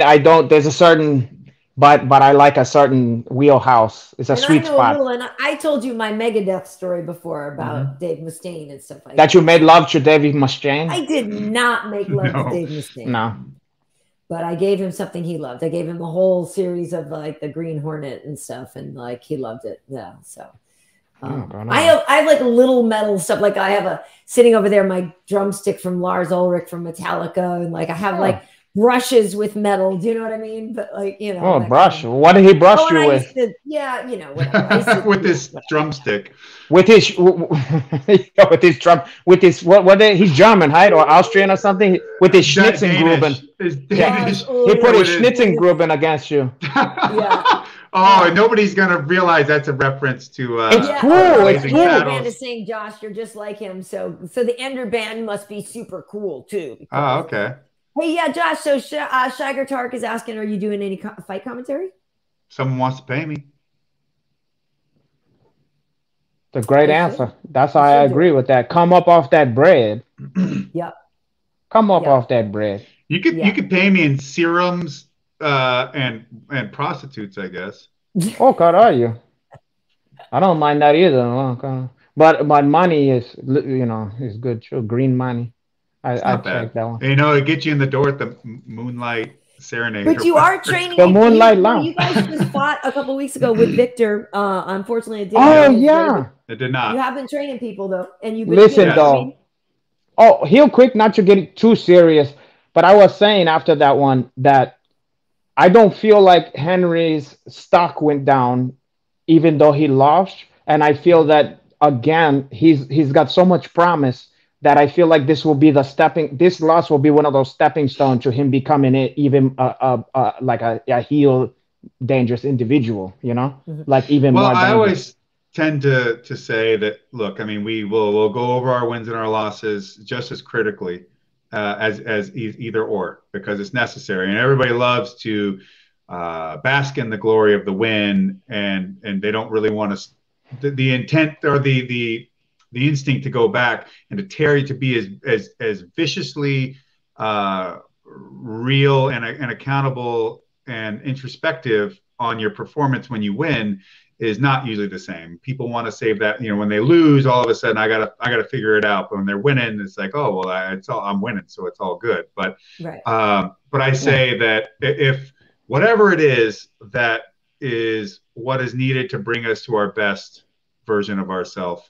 And if this loss is that thing that gives him whatever could be needed to be that much greater than he was that night and that much greater than he's ever been, then we'll take it.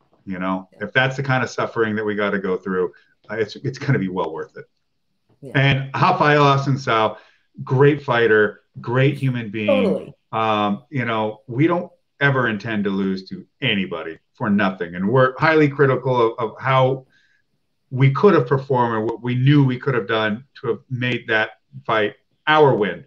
But nonetheless, Rafael, he won that night. He was the better fighter. He's a great fighter. He's a great guy and a hell of an athlete. And it's an honor to be able to have the opportunity for him to fight with us. That's great. Yeah. And a wily old veteran, which you can't put a price on the things that he the experience and the trickiness and the stuff that a younger fighter may have, all the skills and all the heart and all the everything. You just can't. I keep saying this in our past episodes. You cannot buy experience.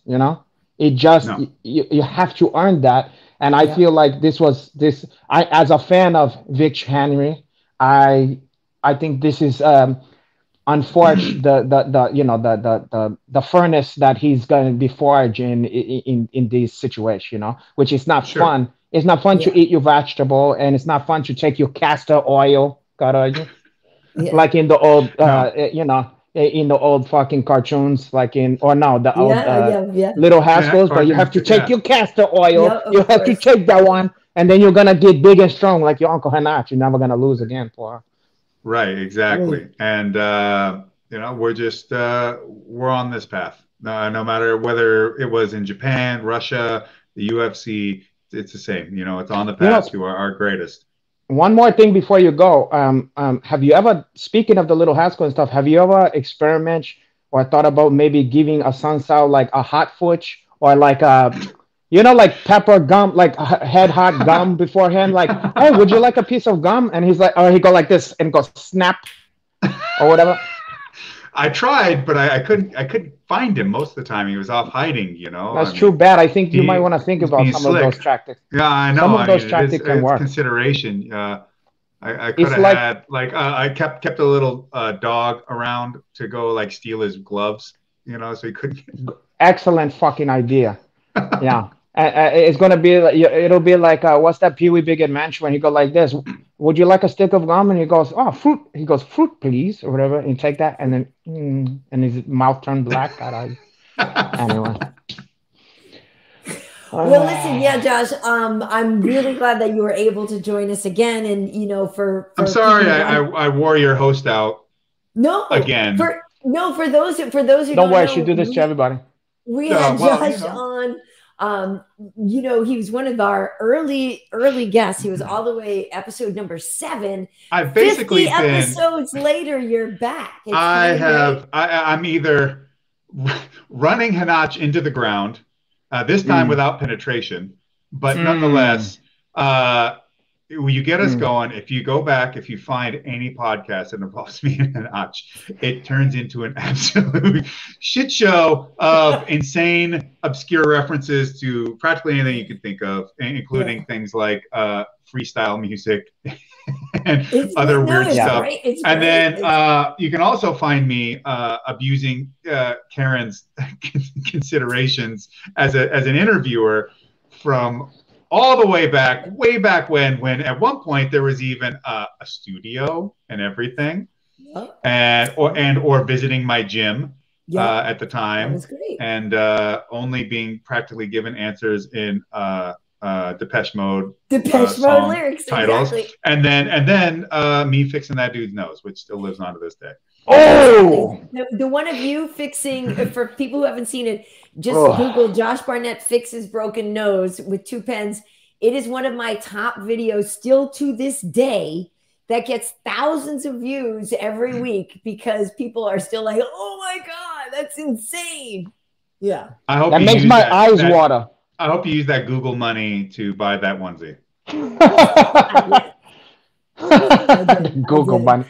Well, listen, listen, for real, we should, the 3 of us get together for real, like in person, get together over some drinks or something. That'd be really fun to see you again, because we haven't seen you since the movie premiere with you and Michael Jai White. You should mention that to people. The name of the movie. It's not out yet. Outlaw Johnny Black. I don't know where you can find it. That was it will be. It will be, I'm sure. I think that was just a tester, although I can't be entirely sure. But whatever Mike's up to, I believe in whatever he's doing. I'm down for any project that he's in, If you like Black Dynamite, the movie Black Dynamite, you're gonna like this because it's like, imagine the kind of westerns that was a hound when Black Dynamite would have been a hound is what they lampooning this time.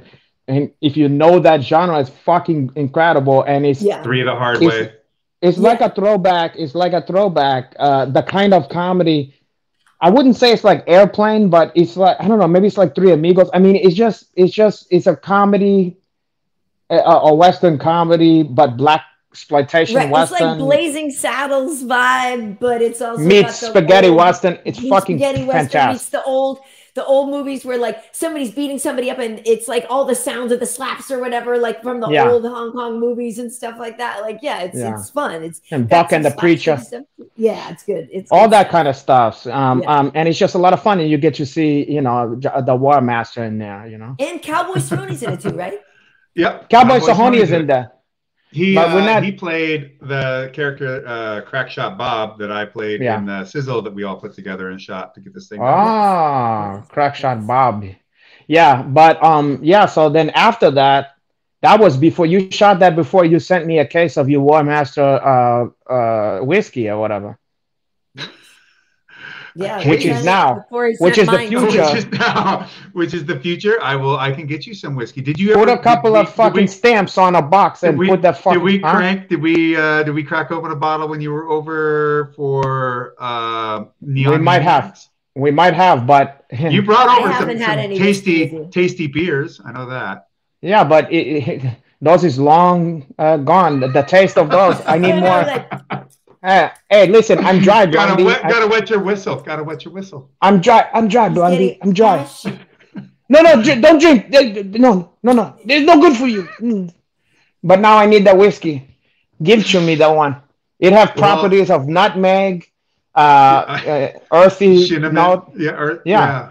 What else in there? Allspice. Well, I'll have to work on English lava, huh? For your cirrhosis of the liver. Exactly. That's also for alopecia. Or no, what's the one that turned you white? The fucking your albino? boy. No, your boy fucking the. Right. That's, I got reverse alopecia. Or what? No, it's the one that Michael Jackson have. He's like, right. I got what is that shit? It's vitiligo. Vitiligo. Yes. You're ignorant. You're ignorant. I got vitiligo. I'm sorry. Every time I hear vitiligo, I just think of Uncle Ruckus. I got reverse vitiligo. Uncle Ruckus is something fucking else. But yes, you shall indulge in some whiskey. I will be happy to pour you some Warbringer or the War Master Edition single barrels that we put out. You can always find it at warbringerbourbon.com whenever we got the War Master Edition is available. We always do a blast of the emails so you guys can get some first options, because when it goes, it goes. And however many bottles we get out of a barrel, that's it. That's all there is. All right. Awesome. And it's in natural sarsaparilla wood or whatever, huh? Yes, absolutely. Or sandalwood. Sandalwood and Jovan Mas. I love sandalwood's a lovely scent. Sandalwood cask. Oh God, I use sandalwood. Listen, Josh, I'm sure Elaine like, really, bro? You're still talking to those two idiots? She's excited that she can even get a side glimpse of your Uncle Hanach from wherever vantage point she's on there. Even to hear the dulcet, the timbre of my voice for her. The timbre of his Well, I mean, it is quite soothing. They've talked about which puts people to sleep faster, Hanach's voice or chloroform. Thankfully, they're both usually used in conjunction. They're used in concert. They call it the Bill Cosby. Yeah, the Cosby, like that. And then you do the voices that he do. They go, like that's what the women do when you give it to her. And the pudding, and then you put the chloroform, and she go like this.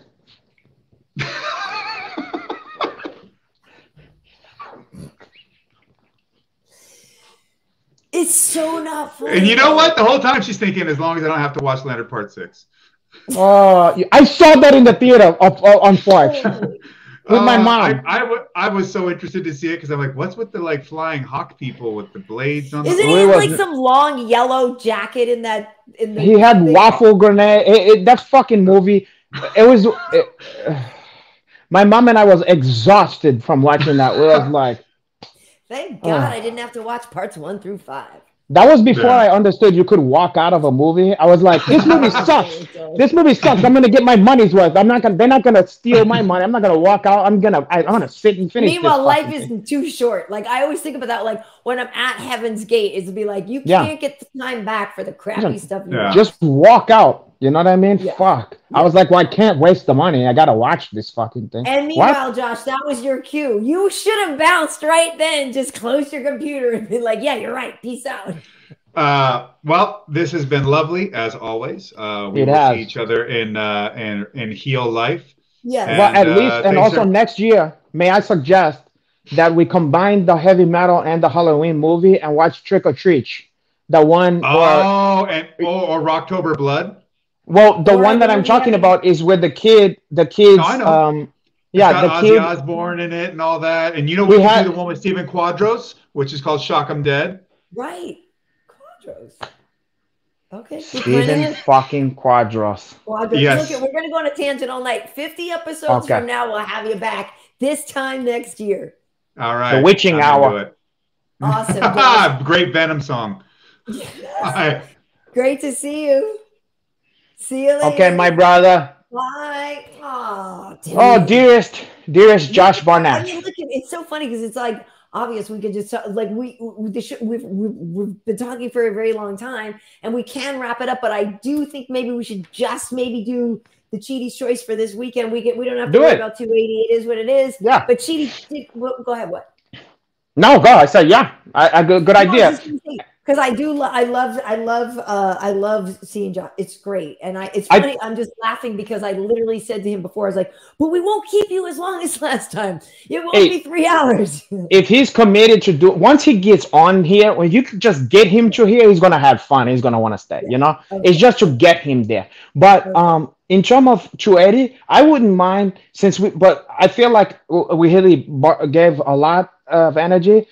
If we maybe just pick up, maybe talking about some of the highlight of that next week, even though it's going to be another week since it happened, maybe we can just talk about a little bit of what happened next. You know what I mean? About 280, our thoughts about that. That's fine with me. That's totally fine with me. And I'm cool with that. The one thing I will say I wouldn't mind showing, though, is we can just look, because this weekend we have Calvin Kattar versus Arnold Allen. Yeah. And Calvin Kattar, for people who don't know, he's a former guest of ours. It's episode 19.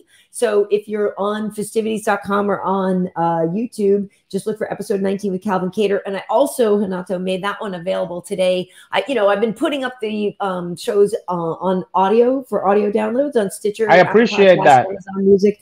Yeah, and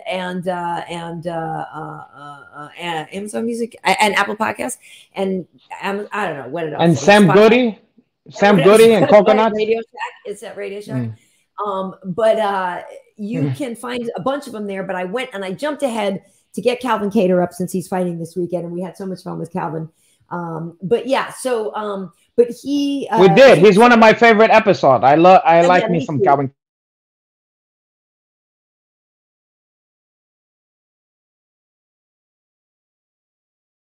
Hometown guy, and I really like Calvin. So, but anyway, Cheaty last week did go 1-1. He had picked Makhachev. Aljo is and still, but so Renato, so Cheaty's choice.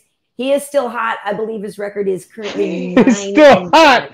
Cheaty looks like the opposite of hot. Like, I mean, his demeanor, like to think of hot and versus, he's just like he's like what's his name? He's like Bob Newhart. Right. Like he picks the winner and he goes like this. Right. Yeah. He's so he's just so chill about it. Yeah. So here we go. So we have his take for this Saturday, Kattar versus Allen, and I'll be working this one with Alan Joban. Oh, you gotta hop that in. I'll be working this one. And welcome to another edition of Cheaty's Choice. Today, Cheaty is making his pick for the main event at UFC Vegas 63 between Calvin Kattar and Arnold Allen. Cheaty is a bearded dragon. He does love arugula. So what we do here is we ball up the names. We are going to randomize these names here.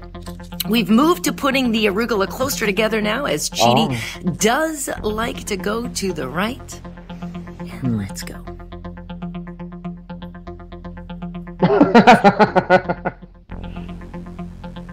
He's gone left twice, though, but it's very rare.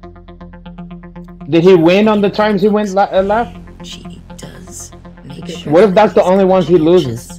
It's a good question. So he's gone to the right. Let's see. Cheaty believes that Calvin Kattar is going to get the win. Cheaty has spoken. Interesting. We shall see. We shall see. Calvin Kattar. It's a tough fight. I mean, it's gonna be a tough fight.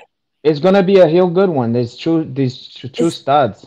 Two studs they both have the chance to kind of elevate. One of them's gonna springboard off of this win. I know. I'm such a fan of Kattar.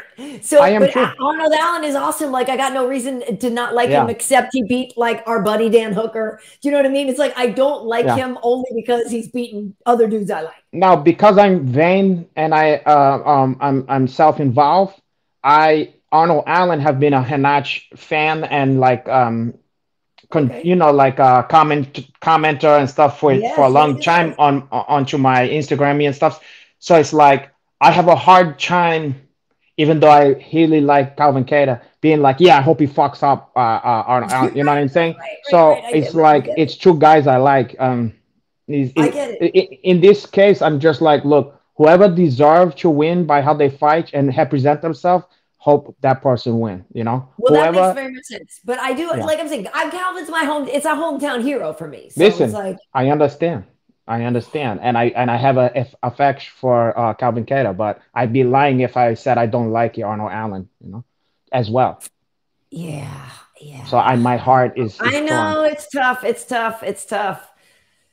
Whew, it's tough. It's tough. Hey, listen, thank you, Todd Watson. Thank you for saying dope podcast. Much love. Thank you. Hopefully you've subscribed. Somebody And said the Ender band said Arnold Allen sound like some kind of upscale heat shell star. it does. Come to Arnold Allen. Well, anytime you can't trust a man with who has a true first name. I Two always said first that names. about Two first names. Two Brian first names. Stan. You can't trust a man like Arnold Brian Stan. Allen. But Yeah, Arnold or Stan.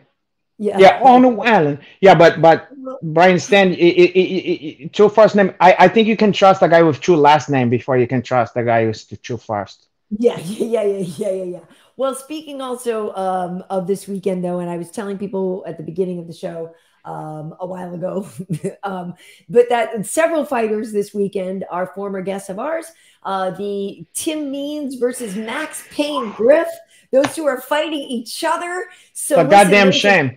That those both been on, Max Payne Griff is part of the light-skinned family here, and he and Tim Means have both been on the show. And to me, again, that's the same like you just said on the other one. May the best man win because our heart is torn on that one. Also, 2 episodes ago, Dustin Jacoby was our guest, but guess what? He's fighting Khalil Roundtree, who's a former guest of ours as well. So it's like this might be the most heartbreaking, gut-henching card of all time for Festivity.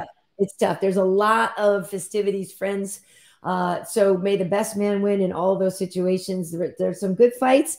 And yeah, working this weekend with 2 of our former guests as well, Alan and Anthony. So yeah, I'm really looking forward to it. We celebrated Light Skin History Month with Payne Griff, for Christ's sake. For sure. I know. So yeah, it's good. It's good. So that's what's going on. But yeah, this was episode 57.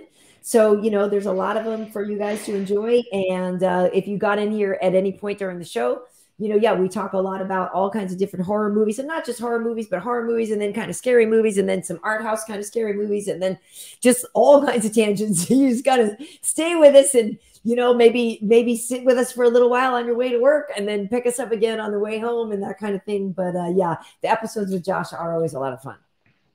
Absolutely. Oh, absolutely. And it's a departure because even though he's one of he's an all-time great, he's a legendary MMA fighter. But the last thing he wants to even go to is talking about MMA. So it's like he talks about everything but, and he's an aficionado on a lot of the stuff. So it's a lot of fun to, because you can sometimes you can't find a lot of people to talk about the nooks and crannies with that.